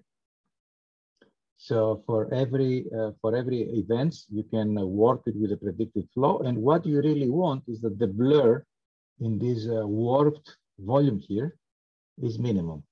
There are several measures you can compute for the blur. You can compute the variance, or you can compute it like an average timestamp. But this is the basic idea for a loss. So input is the volume of bucketed events. Output is the optical flow is predicted, and the loss that is used for optimization during training is minimization of the blur of the warped event volume. So this is these are the results you see here. Observe that you cannot even with a regular video, you cannot even see the direction of the motion. And here you would turn off the lights, and with very minimal signal, which produces still differences of log intensities, we can compute the optical flow. You can see it back here. So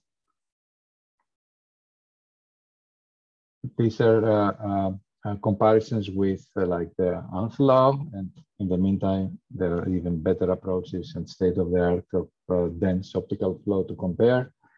The orange is when we use for the supervision, not the warping of the events, but the warping of images themselves. And the blue is, the gray is when we have really just motion, the minimization of the blur of purely event volumes. So this is the MVSEC dataset. In the meantime, there is the DSEC dataset from Davide's group, and there is also the prophecy dataset, but the DSEC has also like ground truth, the way we presented it. What we have found out is that we can even while we have trained this network only on flying sequences and on sequences with driving a motorcycle or a car, we can still produce quite impressive optical flow in very, very challenging situations like this one here with the computation, not so much of the flow on the saturated area, but with the flow on the tree. So this is a sequence from driving during the night with a motorcycle. Unfortunately, at this resolution, you hardly get any events on the surface of the road, except the lanes. But with increasing resolution of the event cameras, this is getting better and better.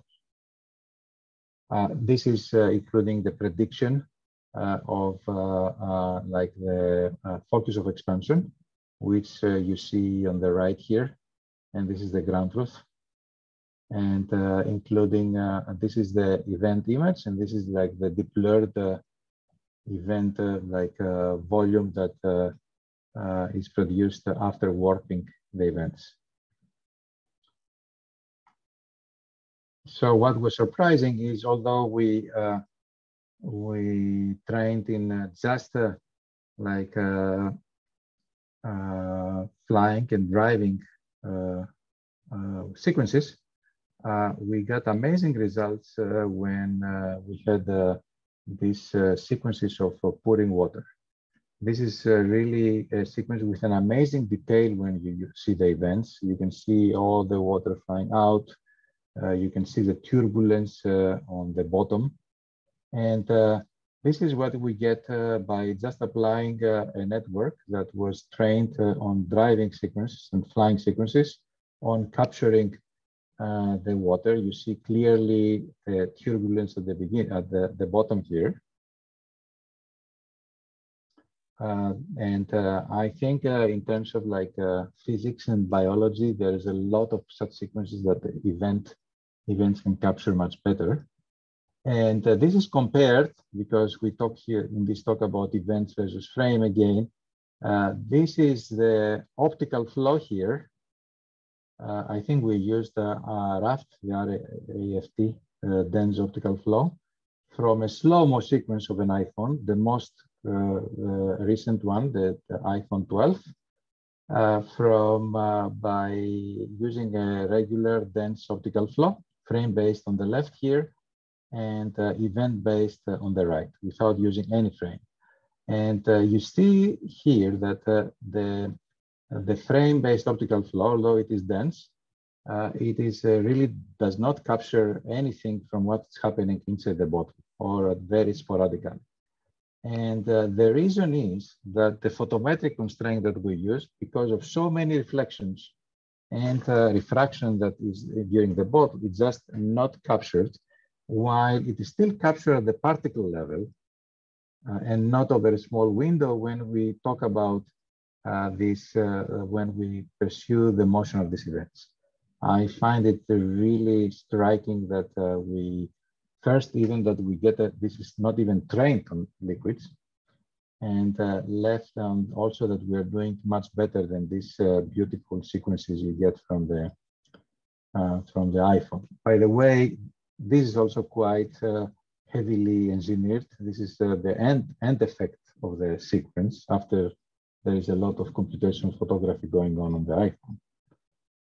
So this is again a comparison between flow using events on the right and flow versus frames on the left. Now, just to finish with asynchronous processing, I think I'm over regarding time. We don't want really to use this big buckets of time just to use neural networks. So we take the filters from the first layer here, and we apply them with asynchronous convolution. These are like the filters that we have learned for this powerful optical flow algorithm. And we apply it more as to produce like a saliency mask here on the right, which does not have any supervision. The only supervision here is still only the flow loss.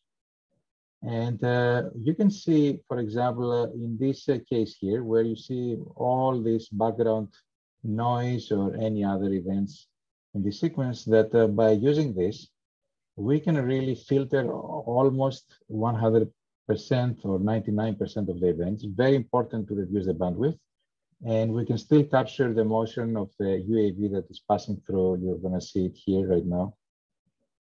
And this is using only the first layer of a learned filter. So this is, before we go even directly to asynchronous learning, we want to exploit the synchronous neural network learning, convolutional network learning, to produce masks that we use in an asynchronous way. A step further, what we try to do is to combine both not only asynchronous convolutions, but a real spiking neural network. This is Intel Loihi has a real implementation of that. And in collaboration with Purdue, we had a mixed convolutional / spiking neural network for computing optical flow. These are very results from the last ECCV. Just to let you know, Sony is really getting into the events, and they are producing together with Prophecy an event-based vision sensor. I'm finishing. Samsung has already selling in Europe an event-based like surveillance, part of the smart things. This you can buy for just 150 euros. We should be aware of power. Here is from an article that shows how much is really consumed in training the recent networks. And if you want to learn more, this is a very nice survey we have put together under the leadership of Guillermo. And I think I'm gonna finish here. And thank you for your attention. Yes, thanks, Kostas, for this very nice presentation. There's one question in the chat. Francesco, are you still around? Do you want to? Yes, I see. Yeah, I see the question. Yeah, we had a lot of such sequences. Most of our sequences, all our whole data set, as well as the MVSEC, as well as the recent data set, is with background motion. All these computations that you see here is everything is moving. This is the camera moving, and we are computing, as a matter of fact, not only the optical flow. You can see that we can compute the full structure for motion. Where was it? here. So I hope this, everything is just geometry after you capture the motion, and you have some good filtering for really eliminating the noise. Yes, thanks for the answer. Are there any other questions from the audience? I can't see any hands. Maybe you can just unmute and raise the question if you like. Else maybe I just start. So what I was wondering, Kostas, what do you think is the implicit bias you have when you do the self-supervised learning? So I can imagine lots of scenarios where the geometry is different than what you estimate from the motion blur. Like if you have bird wings and they flap, they go up and down and they don't have a continuous direction, or also smoke can behave quite differently. So yes. How would you rate the degree of implicit bias? That's a very good question, and everything really is in this picture. And most of the implicit bias here is really on the global embedding of the scene here in the middle, which you use to decode. Our sequences, we were, so there is a balance there between the local flow and the local estimates and the global vector, which really encodes the context here. And does all the regularization pretty much induced by this implicit bias, which in this case was like driving sequences, pretty much the bias that you get also in Kitty, and flying sequences. And indeed, I think the main problem, as long as so we're very surprised that this works amazingly on the fidget spinner here, as well as on the water sequences, which produce this turbulence, which means that this is, I mean, fortunately, this is not a very good context, really, descriptor. It's also quite large as a representation here. It's 32 by 32 by like, I think at least 512 channels.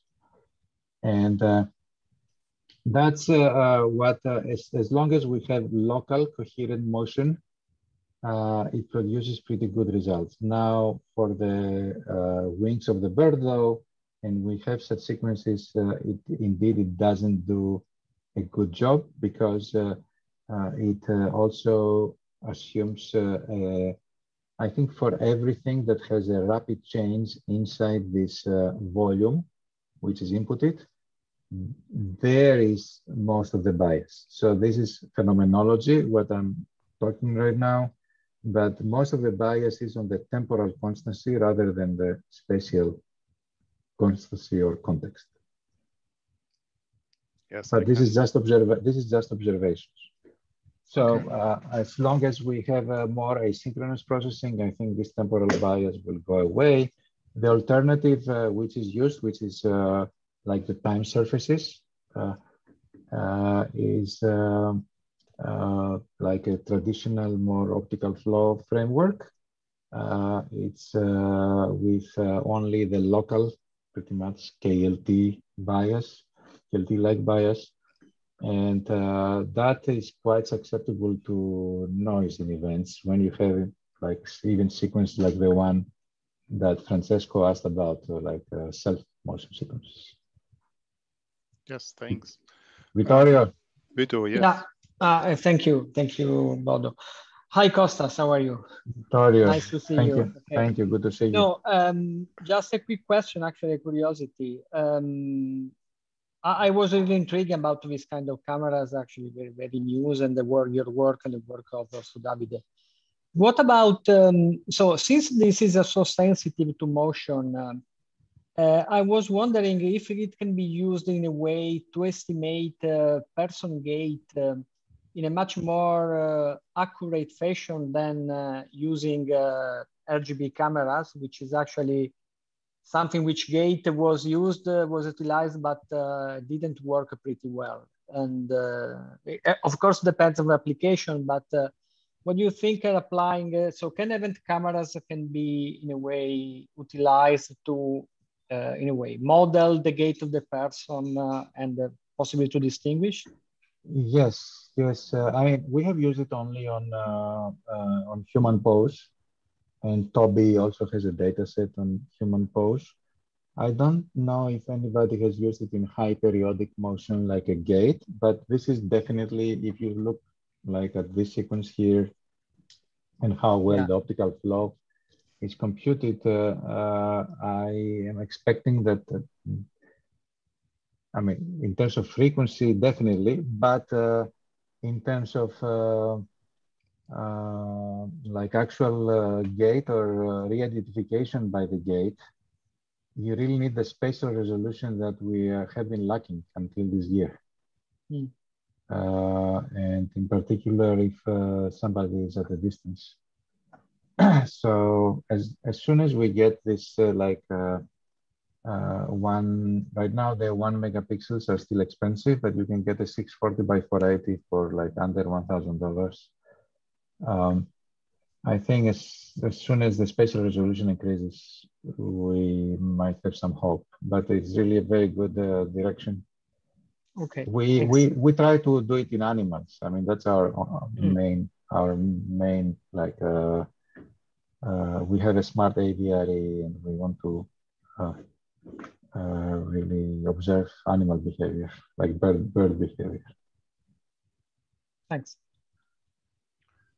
Okay, thanks. Any other questions from the audience?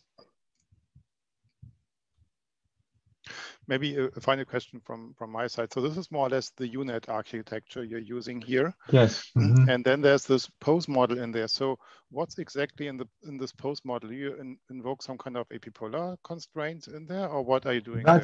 That's we imitated the paper called SFM Learner, which has a regressor for like the rotation translation between the two frames. It is an SFM, and it's even like it even predicts like an absolute translation, like full 6 degrees of freedom. It predicts also the depth, and it takes the depth and the rotation translation and uses this for the flow. It works with this instead of working with a just estimated flow. And can it also disentangle the components?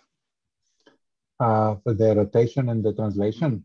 Yeah, because the way we write explicitly the optical flow equation, so because of the loss, it is disentangled. There is no disentanglement constraint directly here in terms of like R1 times R2 is equal R12 or something like this, which would be a good idea the smaller the temporal window becomes.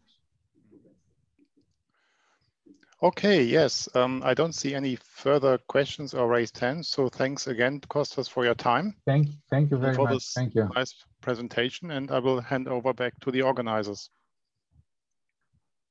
Okay, so I suppose I can close, but also the other organizers can want to say something, please do it. So I would like to thank you all for this nice workshop. We reached peaks of 70 people, but in average we have 50, 60 people, so a very good attendance. And I hope you find all our works interesting. For sure, also the work of our invited speaker, Kostas, Rogerio, and Lorenzo, very amazing talks. And now we have the poster session. We have all to move togetherly. And the poster session starts practically now. And it's not ending at 9 AM Europe time. You can go also over this time. So please, all the presenters can go to the gallery to their poster session, and the poster session can last as like you want in a way. So Michael, Bodo, Paolo, Pietro, would like to say something?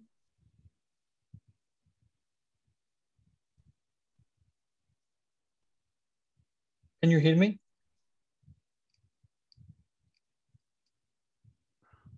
I think Paolo wants to say something. No, maybe also from my side. So thanks for the organization of the workshop, also to my colleagues.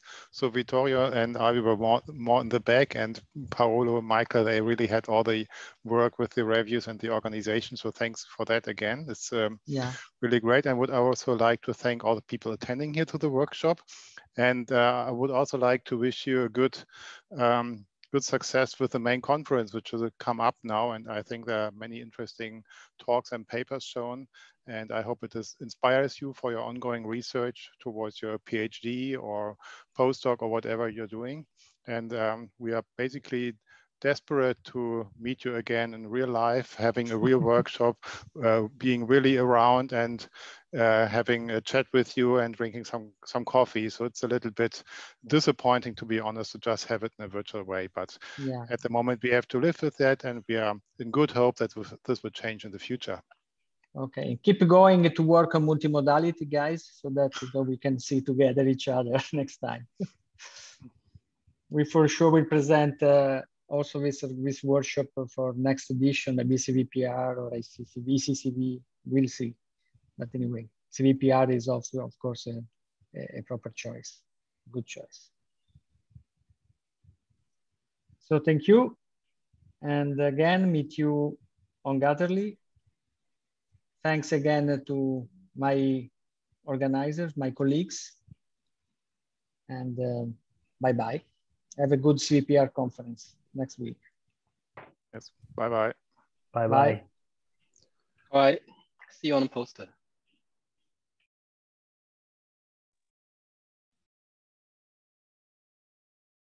Bye, people. Bye.